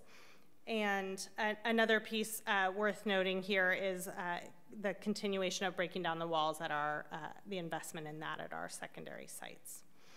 In Goal 3 area, you see the significant investment in our English learner students, both with the continuation of designated and integrated English language development, and the continuation of what we trialed this year around parent liaisons. We'll be refining that program, and Sarah Sories, our program specialist of English language learners, will be providing more information about that liaison work as we tighten and refine that moving into the 22-23 school year.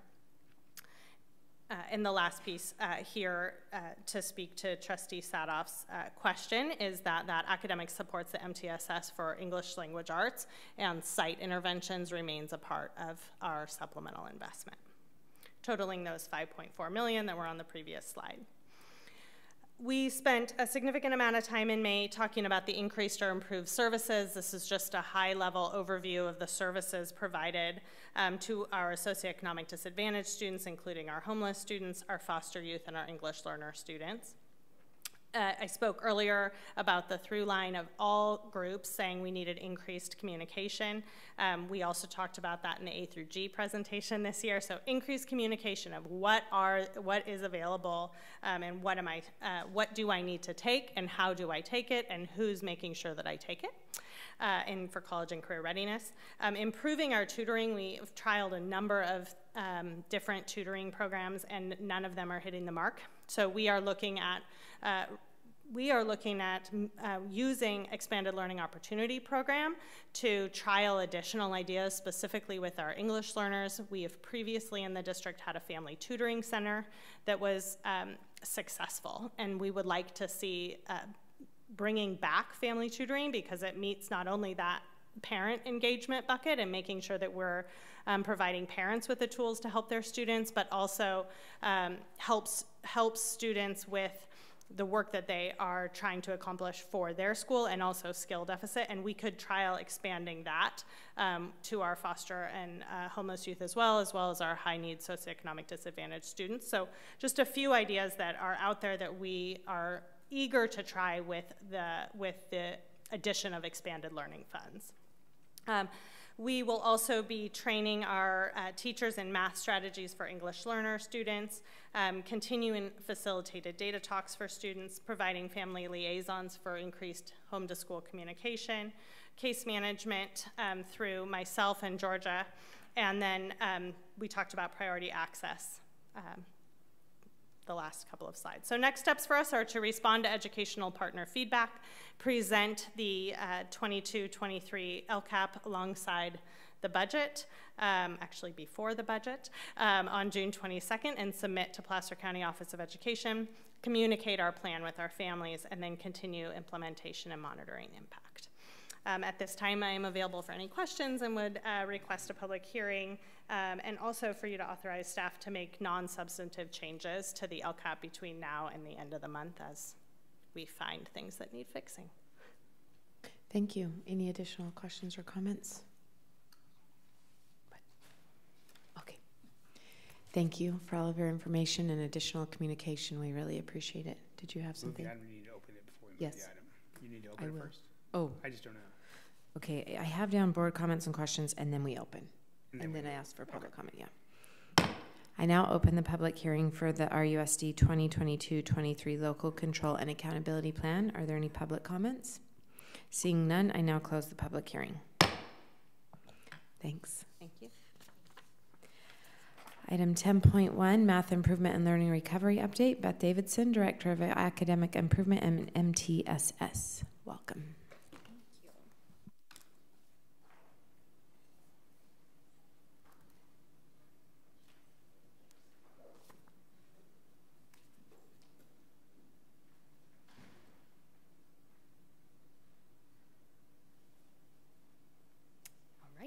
Good evening, President Price, Board of Trustees, Superintendent Stock. I am excited to be here with you this evening to share an update on our progress and goals related to both math improvement and learning recovery. And I also would like to extend my appreciation first and foremost to the board for really helping us focus on some high areas of need, specifically in the area of mathematics, and for our student groups. And additionally to the work this year of our teachers, our instructional aides, our site administrators, our MTSS team, and Director Anderson for her time with lifting a lot of things simultaneously into a system where we were just returning from COVID and there was a lot going on. So it's really neat to see the progress that our students have made and how our efforts have impacted students directly. So very grateful for a well-rounded team. So quickly, a goal review.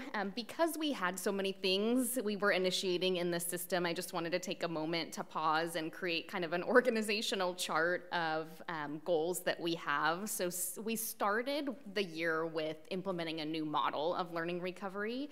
So we have an annual goal that's tied to that, about the percentage of students meeting or exceeding their growth target. So we'll show you some data related to that. And then we also had a 5-year goal that targets sort of two areas, both achievement-based, one in the percentage of students increasing the percentage of students meeting or exceeding standard as measured by the CASP assessment over a 5-year period, and also a specific focus on some of our student groups. So we're looking to close the achievement gap there by increasing the percentage by 10% for meeting or exceeding on the CASP. In the meantime, mid-year, our Math Steering Committee landed on goals that they find most relevant to their work. So for grades 3 through 8, their goal is similar to the 5-year goal I mentioned earlier about CASP, but they're using MAP as a metric because they know they can progress monitor, and we know there's a strong correlation between MAP scores as a predictor for performance on the CASP, on the state assessment. So they have two goals related there. One is achievement focused, so looking at a 5% gain for all students over a 5-year period. And they also have a growth element to the goal. So again, focusing on our student groups, looking for them to grow, each of those groups growing the percentage of students meeting or exceeding their growth target by 10%. For high school, we have landed on utilizing the pass rate for integrated 1, 2, and 3. as our current metric. So all of these together will lead towards, and we will provide updates in terms of progress towards that 5-year goal using CASP as the metric. So this evening, we'll start with some updated math data that's related to the math improvement goals, and then we will follow with some goals and data related specifically to learning recovery. Beth, can I ask you a question? I'm curious, I hadn't thought about this before, but the 5-year goal around using CASP, so I appreciate that math, they thought differently, which makes perfect sense. And even in learning recovery, given how we're only looking at a subset of 11th graders really, is there, and I like, is there any other way you think in a 5-year goal to think about, I just wonder how much we actually capture what's happening in our high schools by looking at that single assessment for a very small subset of our kids. Agreed. And I think that's why the Math Steering Committee landed on grades, because it's what we have and it's what we know. And we know there's a strong correlation between grades and SAT scores, for example. So it can be a strong I'm totally predictor. on board with what that I'm saying on the learning recovery. I wonder if there's a way to take that thinking into that area as well. Yeah, and we can talk about that again at the end and maybe come back and revisit the goal. I think it certainly can move and change over time. I find that compelling. I actually appreciate what they did at the secondary level. So, okay, thanks. Sorry. And of our 3 presentations, I have the most slides, but I promise I will do my best to be succinct. And some of these are just a minor update that was provided previously, so I will go through those relatively quickly, but please stop me if you have questions. So this slide is an example of that. So at the April board study session that we had, I presented this timeline with an update for the spring 2022 percentage of students meeting or exceeding standard on the spring MAP test, and there was just a slight adjustment and increase in the percentage of students who met or exceeded from when we shared that information in April. So in April, the percentage was 66.41. It is currently at 67.19. Most of that is because we had a couple elementary sites who hadn't completed their testing yet, so we were missing a small percentage of student scores. And then similarly for middle school, most of the students had completed their testing when we reported in April.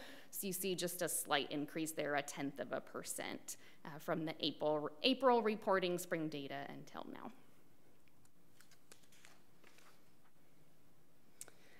And then this is a slightly different chart than we've utilized in the past. So in some discussions with Trustee Counter, who I know couldn't be with us this evening, but I appreciate his perspective. Just trying to make it really clear, since we have so many goals, like what's the goal, what's the target, and did we meet it or not? So this graph, hopefully, gives us some strides towards meeting that goal. So again, our 5-year goal focused on CASP for our district goal, and then again, our math steering is looking at the MAP assessment, which is the data we have available now. If we look at grades 3 through 8, we see that last year, for 2021, we had 63% of students meeting or exceeding standard using the MAP assessment, and currently we're at 64% for this school year, so we see about a 1% increase. Looking at elementary, so if we break it down a little bit, they went from 66 to 67, and then middle school 58 to 57, and you may be thinking, like, that's a net sum of 0, what's happening? I can do math, I promise. It's a rounding issue, so we didn't put the tenths of percents on there, but if you look overall district-wide for grades 3 through 8, and we aggregate all of those scores, it's approximately a 1% increase from last year. So that would put us on target towards meeting a 5% growth in 5 years. Then this chart breaks down the data a little bit further. So we're again looking from spring of last year to spring of this year, so 2021 to 2022. But this graph shows information on our student groups, because we know that's the second part of our long-term or 5-year goal. So again, we're looking for the percentage of students meeting or exceeding standard to grow by 10% in a 5-year time period, or approximately a little bit less than 2% per year would allow us to meet that goal. So you can see overall there we had a 1% gain And this is for grades 3 through 8, this graph. And then we have it broken down by student group. So the next 2 bars are showing the percentage of students in the exceeding, which is blue. The on-level or meeting standard is the green. The yellow is strategic, and then the red intensive. So we're looking for students to be in the blue and green areas. So for our socioeconomically disadvantaged students, you can see from last spring to this spring, we have a 12% gain for that student group, a 2% gain for our English learners, and a 5% gain for students with disabilities. So we are on track to meet that goal as well after 1 year. No, please. Can I actually jump back for one quick minute? And I know, the last years have been brought many, many challenges. And so please know when I'm asking or looking, I am so appreciative of the incredible work and how great our students are doing and your entire team.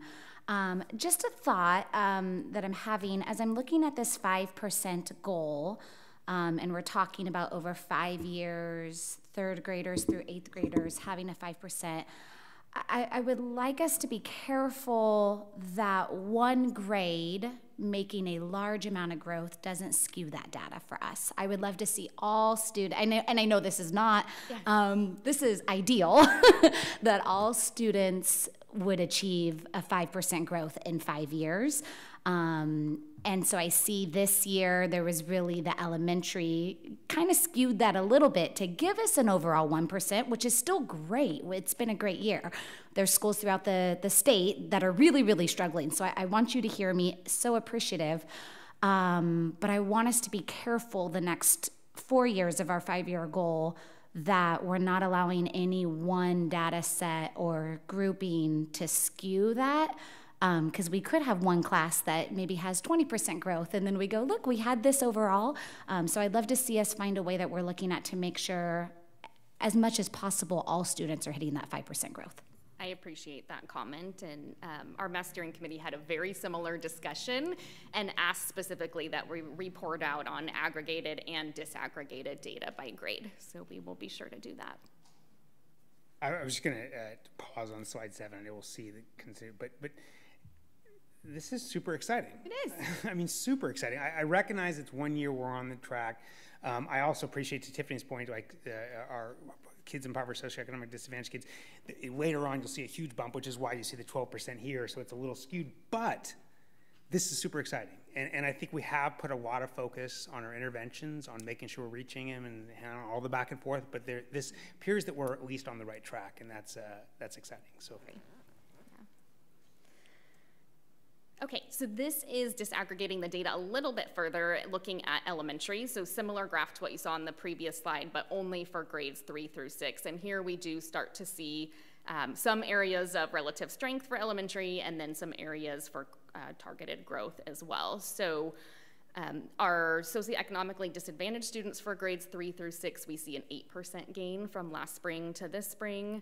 Our English learners, a 2% decrease. And then our students with disabilities, a 5% gain. Can you talk about that? Because that obviously jumps out a lot, the EL.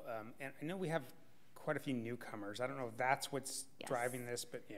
So we have Sarah Soares, our program specialist who oversees our English learner program, has noted a significant increase in the number of students who are English learners enrolling, specifically coming in at the level 1 and with level no 2. Language. Yeah. Yeah. Okay. And similar data. No, sorry. Are they coming in all throughout elementary, or they tend to be at the lower grades, or do they truly tend to be all throughout? Question. Do you know, Director Anderson? I mean, what I'm thinking about is our chance of reclassifying by the time they're into middle school. So what we're seeing actually is an influx of students primarily in the elementary and then the high school levels. And so we are looking to address that next year but don't have specific information about whether they're in primary or intermediate. But we're not having a non-insignificant number of level 1 ELs coming at the high school level? We are having, yes. Oh. Yeah, yes, and so we are looking at adding ELD sections to address that need.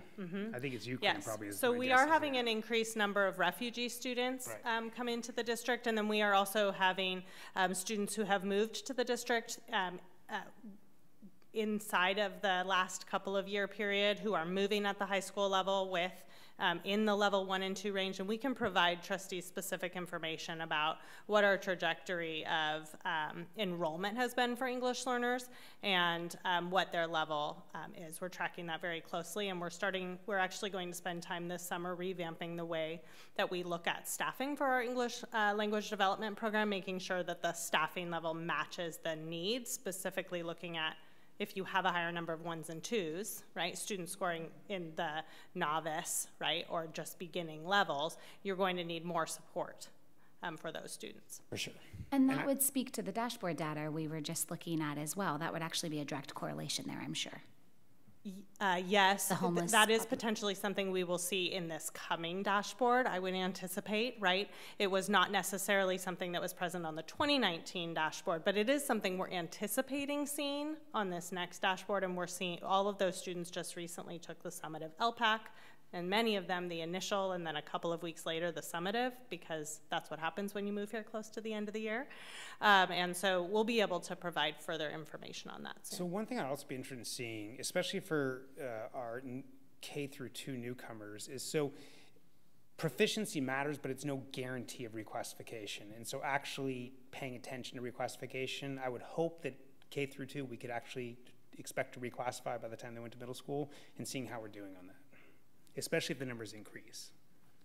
Absolutely, and we actually have a high rate of reclassification in the district, and so that is going to be something too. These numbers include redesignated fluent English proficient students. They do. And so sometimes we don't present data that they are included in here. They are included in so this data. a negative 2% includes RFEPs. It does. So it's much higher actually. How many RFEPs are in there? That is not information I have off the top of my head, but we can get That's concerning. Yeah. Okay. So, trustees, based on the conversation, what we'll do is we'll have staff bring back. I'm sorry, I use an acronym. So reclassified fluent, so kids who've gone through the process and been reclassified.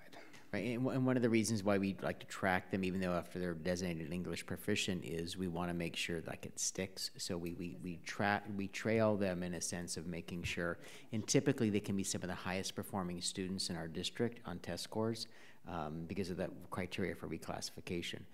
They often that single group often outperforms any other group we have, which is amazing.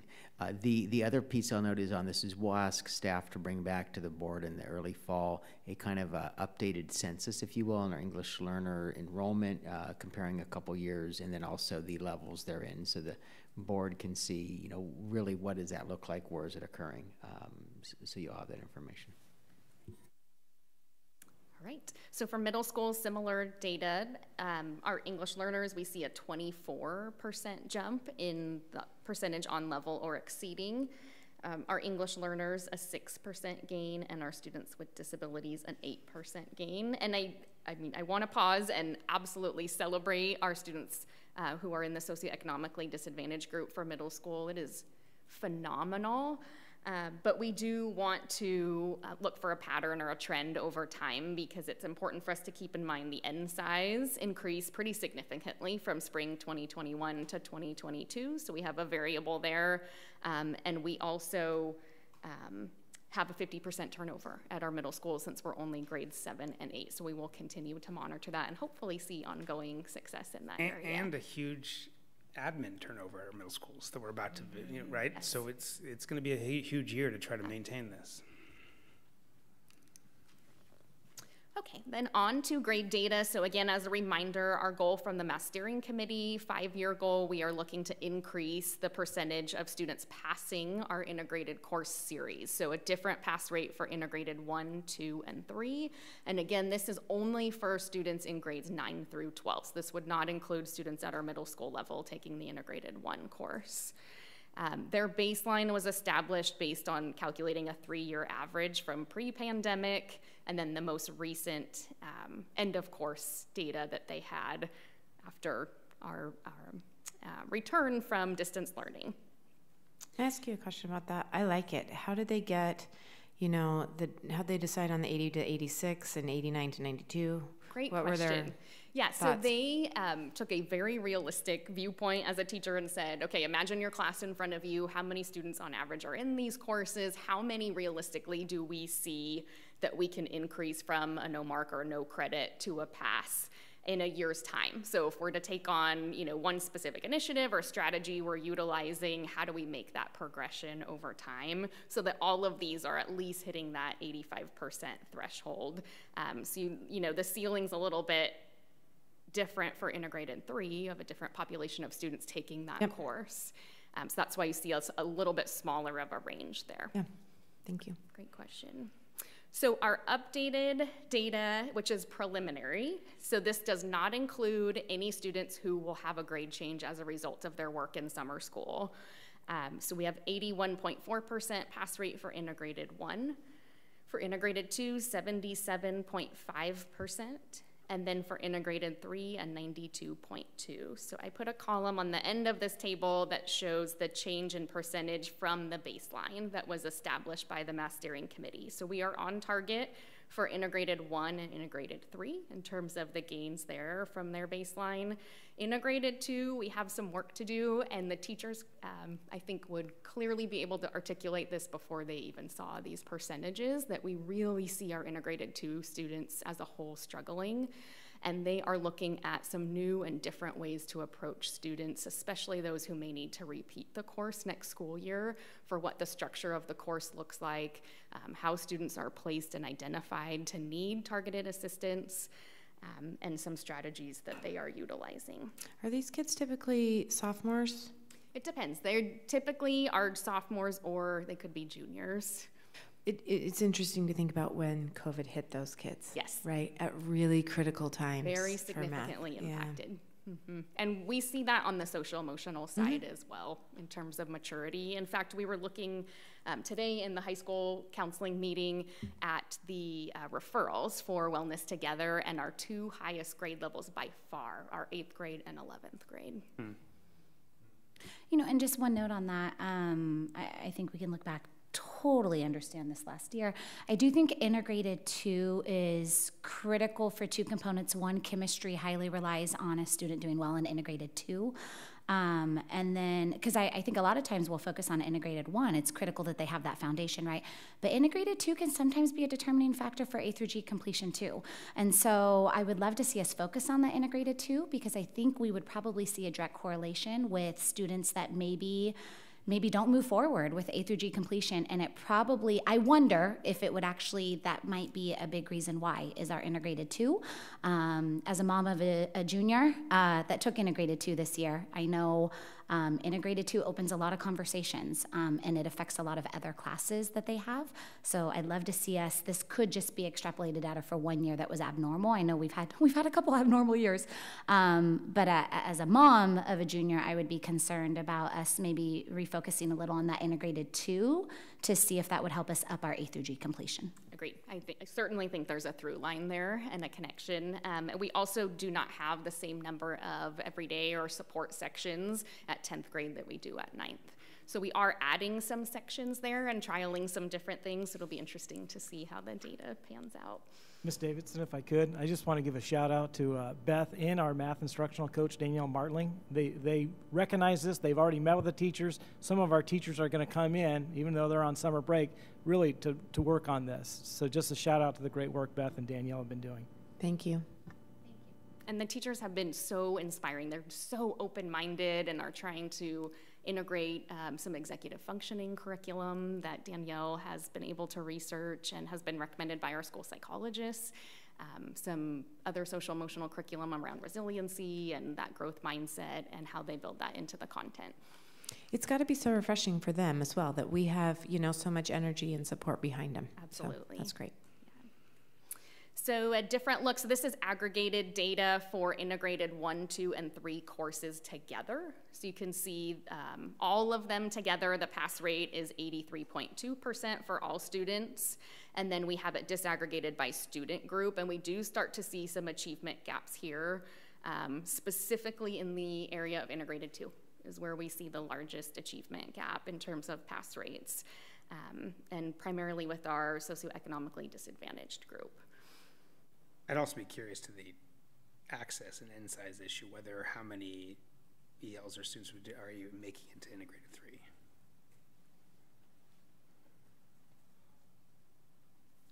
Okay, so we will shift to learning recovery. So we'll provide some updates in that area and then look at next steps. So here is an image that sort of shows everything all together in terms of learning recovery. So we have the percentage of students who met or exceeded their growth target. And again, for grades 3 through 8, we're using MAP as our measurement tool. For 9 through 12, we use IXL. And we did land in a space of utilizing IXL as a diagnostic or measurement tool specifically for our learning recovery students rather than all students this spring. So that's why you see an empty column right there. We don't have that comparison. And while we didn't meet our goal of 85% of students meeting or exceeding their growth target in elementary or middle school levels, or at the high school, they are outperforming the all student group in terms of the percentage meeting or exceeding their growth target.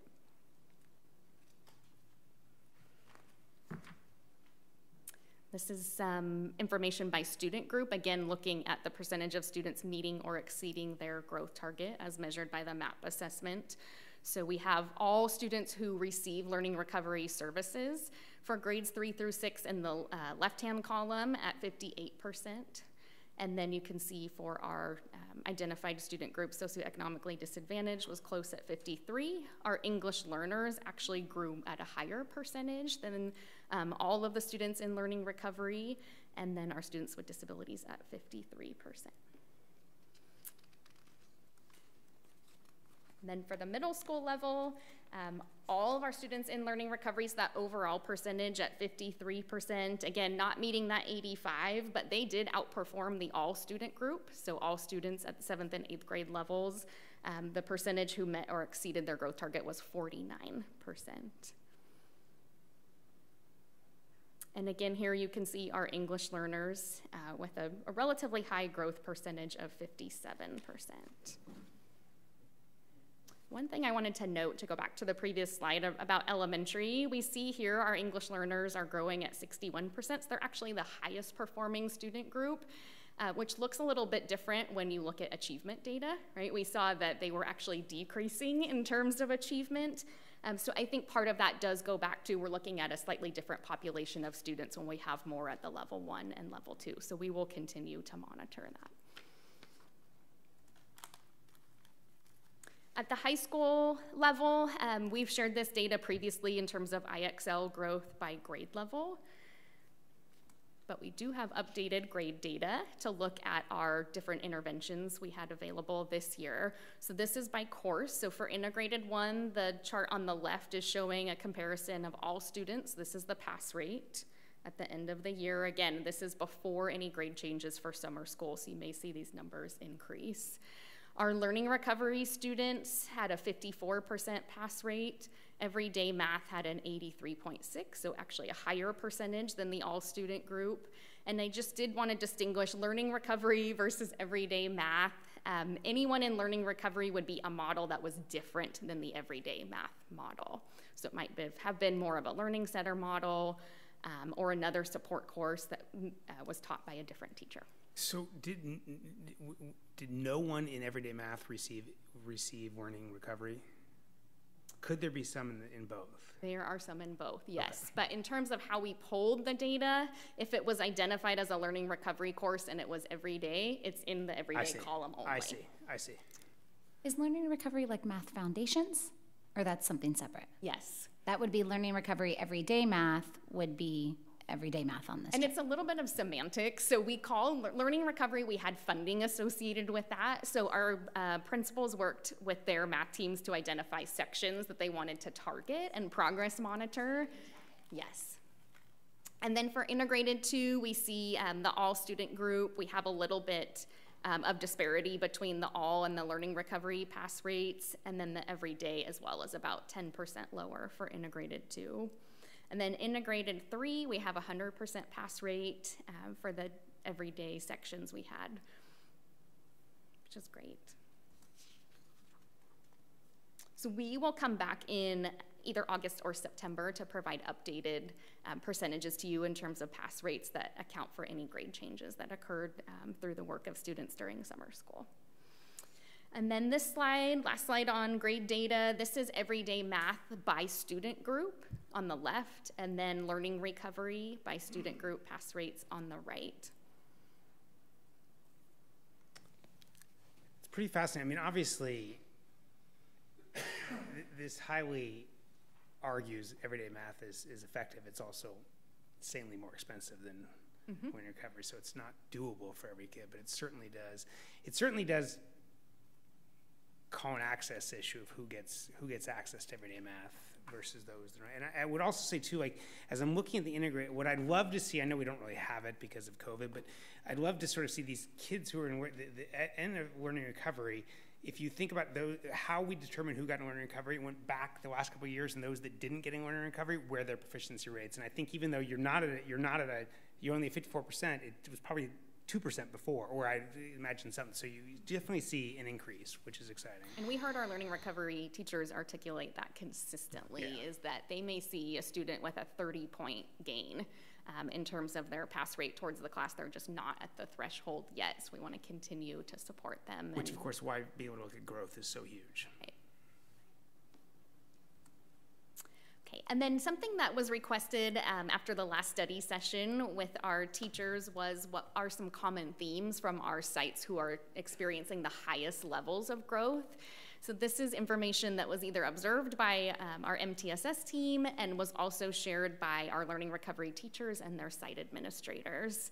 So a focus on relationships, so making sure that students have a bond with the learning recovery teacher and all of the staff in the classroom.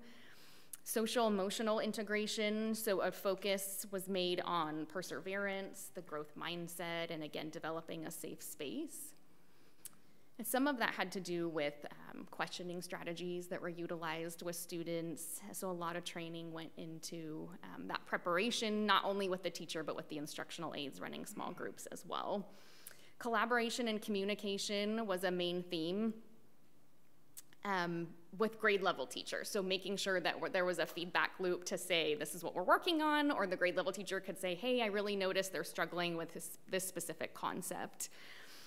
Flexible grouping, so making sure that students had the opportunity to either work with the teacher for one portion and then the instructional aide for a different rotation, or that students could come and go from their time in learning recovery, so that there didn't have to be a fixed or set amount of time that the student was in there. We could add a student later if we identified a need, or a student who was showing significant progress maybe didn't need to stay in there as long as their peers.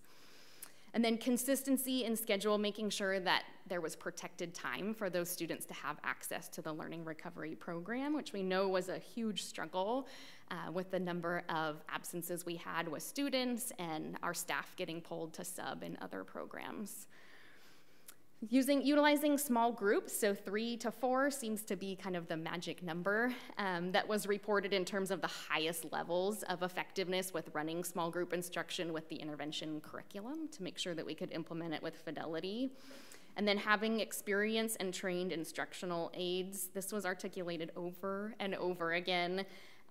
They see lots of students and they have very little prep time in between the student groups that are coming in from different grade levels. So you can imagine the scramble they're having and the materials preparation. So having people who are experienced and we're investing in them in terms of making sure that they have the knowledge and skill set to work with students daily was huge. And then lastly, they said fun, just making sure it's an environment where students wanted to attend daily. They heard lots and lots of positive comments from students about how exciting a place it was for them and that they really enjoyed math. So that shift in mindset for a lot of students who historically have struggled. Beth, a quick comment on this slide. I really appreciate this slide because I think it's great to look at, okay, we know we're being successful in many areas. Okay, how are we being successful and why is one thing working for one, maybe not another?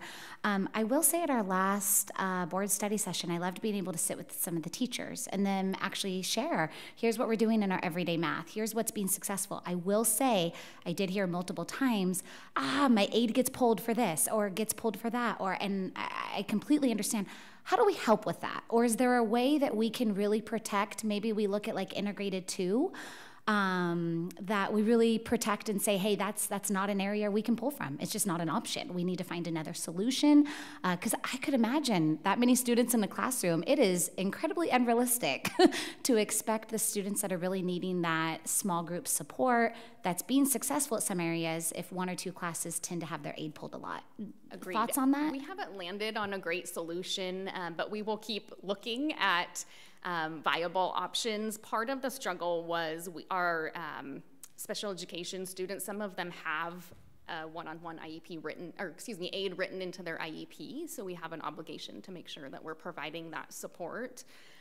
Some of our aides are subs in the district, so they got pulled to be a teacher sub where we didn't have anyone to fill that void. And elementary proves to be especially challenging because you have fewer people. The teachers aren't able to cover on their prep because they don't necessarily get it every day. So there are some significant challenges, but we will continue to look at protecting that time as much as possible. We completely agree and see the value in that. And trustees, we still continue to pay above pre-COVID rates for substitute teachers. I mean, we are working to be competitive. We compare around with other districts, and then we also, and this is a very sad thing to share, in order to make sure we can try to protect the learning going on, the professional development that's needed because it's so critical. I've even worked in cabinet to look at a matrix of how do we deploy district office personnel to go out and sub on a rotational schedule, and this includes like the chief technology officer, this includes Beth and Hannah and others in our areas, because we know we have to mitigate the impact on any one segment of the district. And we hope we don't have to use this like we did this last year, but we know we need to be prepared instead of have hope. So we really are working to try to protect those spaces and spread impact so that we don't lose momentum or work in any significant area. And we hope we don't have to deploy those types of plans, but we're working to be as competitive, and we're even working to think about how we support schools and direct like recruitment of subs from their own school, because you may be willing to be, I'll sub at Breen because I'm a parent at Breen. And so we're trying to look at all kinds of ways to not have that type of occurrence be, and also hiring of some, especially our classified employees from the specific school communities in which they live in. So we have a bunch of things going because we don't want the impacts that we had this year. So can I ask Tiffany's question in a slightly different way, because I totally agree. I was also a little of this slide, and so I appreciate her question about how you protect it. I was also curious, and Roger and I were having this conversation around, so we now have an idea of what works in Rocklin in our context. So from a district office perspective, I'd like to understand, not tonight, but over the next months or years, what is our spread and scale strategy to those those early adopters who pick up this? How do we make sure that those who may not have access to this, and actually we make sure we're spreading these best practices consistently so every child has access to them regardless of what classroom they're in? Absolutely. We're going to talk about that in the next slide a little bit. So we are going to make a shift in our goals for 22-23. So now that we have sort of a foundation and better understand what our learning recovery model looks like, we will be making some shifts in our learning recovery model to include a coaching aspect so that we can start to spread the knowledge and sort of integrate that into all of our practices campus-wide in different settings. So we're not getting rid of learning recovery, so we will embed that in our mass steering goals so that we can progress monitor there using MAP as our metric towards meeting our 5-year goal related to CAS, because we know there's a correlation there. So I'll show you what that looks like. So this is our plan for 22-23. So we will use the mass steering goal around the percentage of students meeting or exceeding standard on math, and then hopefully increasing the percentage of students meeting or exceeding their growth target on MAP as indicators towards meeting our 5-year goal.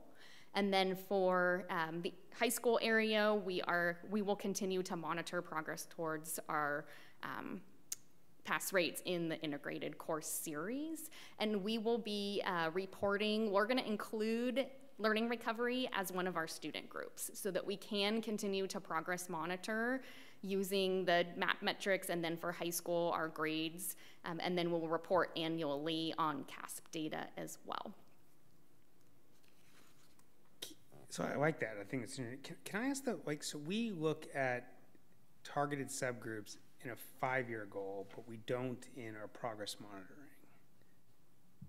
We do look at it in our progress monitoring, so 3 through 8, grades 3 through 8, that second bullet point is looking at student groups in when it terms says exceeding their growth targets, there is targeted, so is that what you mean? Yeah, so if the English learners overall in grades 3 through 8 had a percentage of 54% meeting or exceeding their growth target, we would want that to increase to 64% for that student group. Okay. Over the course of 5 years. Okay.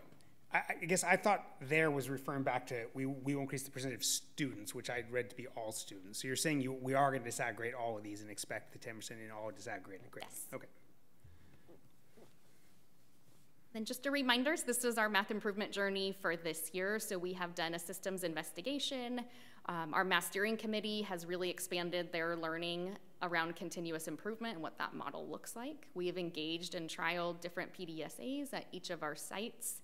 We have implemented common assessments and trialed them and received feedback for grades K through 6, and we'll be working on secondary next year. We have implemented our learning recovery program and served over 1,200 students. And then next step, so looking at next year and beyond, we will be exploring and adapting our learning recovery and intervention models at all levels, at elementary, middle, and high school. We'll be providing ongoing training in both Tier 1 and Tier 2 instruction, so really starting to shift, as Trustee Miller mentioned, towards how do we take what we've learned in the learning recovery setting and get that knowledge to transfer and that skill set to transfer about what works in Rocklin to all of our students and our staff. We are piloting 2 different digital math programs in summer school. So if anyone is interested in seeing how the students engage or what the platforms look like, it is fascinating. We had training today. And then our secondary campuses will be looking at the possibility of a digital math component as well for our everyday or our intervention courses. And then we are also piloting an intervention curriculum in summer school for elementary that focuses on developing fluency, so really building that bridge between fact fluency and the conceptual understanding so that we don't see them as isolated, but it's really an integrated approach. And that has come out as a significant area of need from our teachers, particularly those participating on the Math Steering Committee. We are developing common essential skills and assessments to progress monitor, identifying high leverage change ideas and PDSAs that we may be able to scale up, either including more teachers in a similar setting or trialing it in a different setting. We are expanding our participants who are engaged in continuous improvement. Our PD committee has really supported enhancing new teacher support, training, and mentorship. So we'll be partnering with our TPA to really explore what that looks like. We're revising our new teacher induction, so our beginning of the school year training opportunities we have and really how we welcome staff, make sure they understand the culture of Rocklin, and then providing ongoing training to them throughout the year. Sometimes we tend to fire hose them the first 2 days, and then they're kind of, I don't want to say left to their own, but they can only take in a certain space and you don't know what you don't know. So giving them a month or so to implement curriculum and then come back and say, okay, what space are we in and how can we help you continue to grow and better understand and utilize our curriculum. And then we will also be engaging with our administrators at the site level, so both principals and assistant principals, to increase their knowledge around continuous improvement and specific math improvement strategies, what they can look for in classrooms and how they can support the staff and students as well. Lots to look forward to. Thank you. Trustees, you can see your wise investment in the math goal you set of creating a structure, a team, and the systems, and really Beth's leadership supported by Marty and Bill, of course, and Han and the whole team of just really putting this into action from where we started a year ago of just actually asking you to approve in the budget these resources to, you can see a year later the impact they're having, and appreciate the board's ongoing investment over multiple years to really ensure this becomes part of how we teach children in Rocklin. Thank you. Appreciate all of your hard work and details. Thank you. We will now open agenda item 11.1, public comment on non-agenda items. Thank you for waiting so long. We want to remind everyone that this agenda item is to give anyone in attendance the opportunity to ask questions or discuss non-agenda items with the board. The board is not permitted to deliberate or take action on non-agenda items, but may refer the matter to a staff member for follow-up. When you approach the podium, please state your name, the city you live in, and the school your children attend. You will have 3 minutes to address the board, and all comments must be respectful and professional. Our first comment is Jerry Dodge.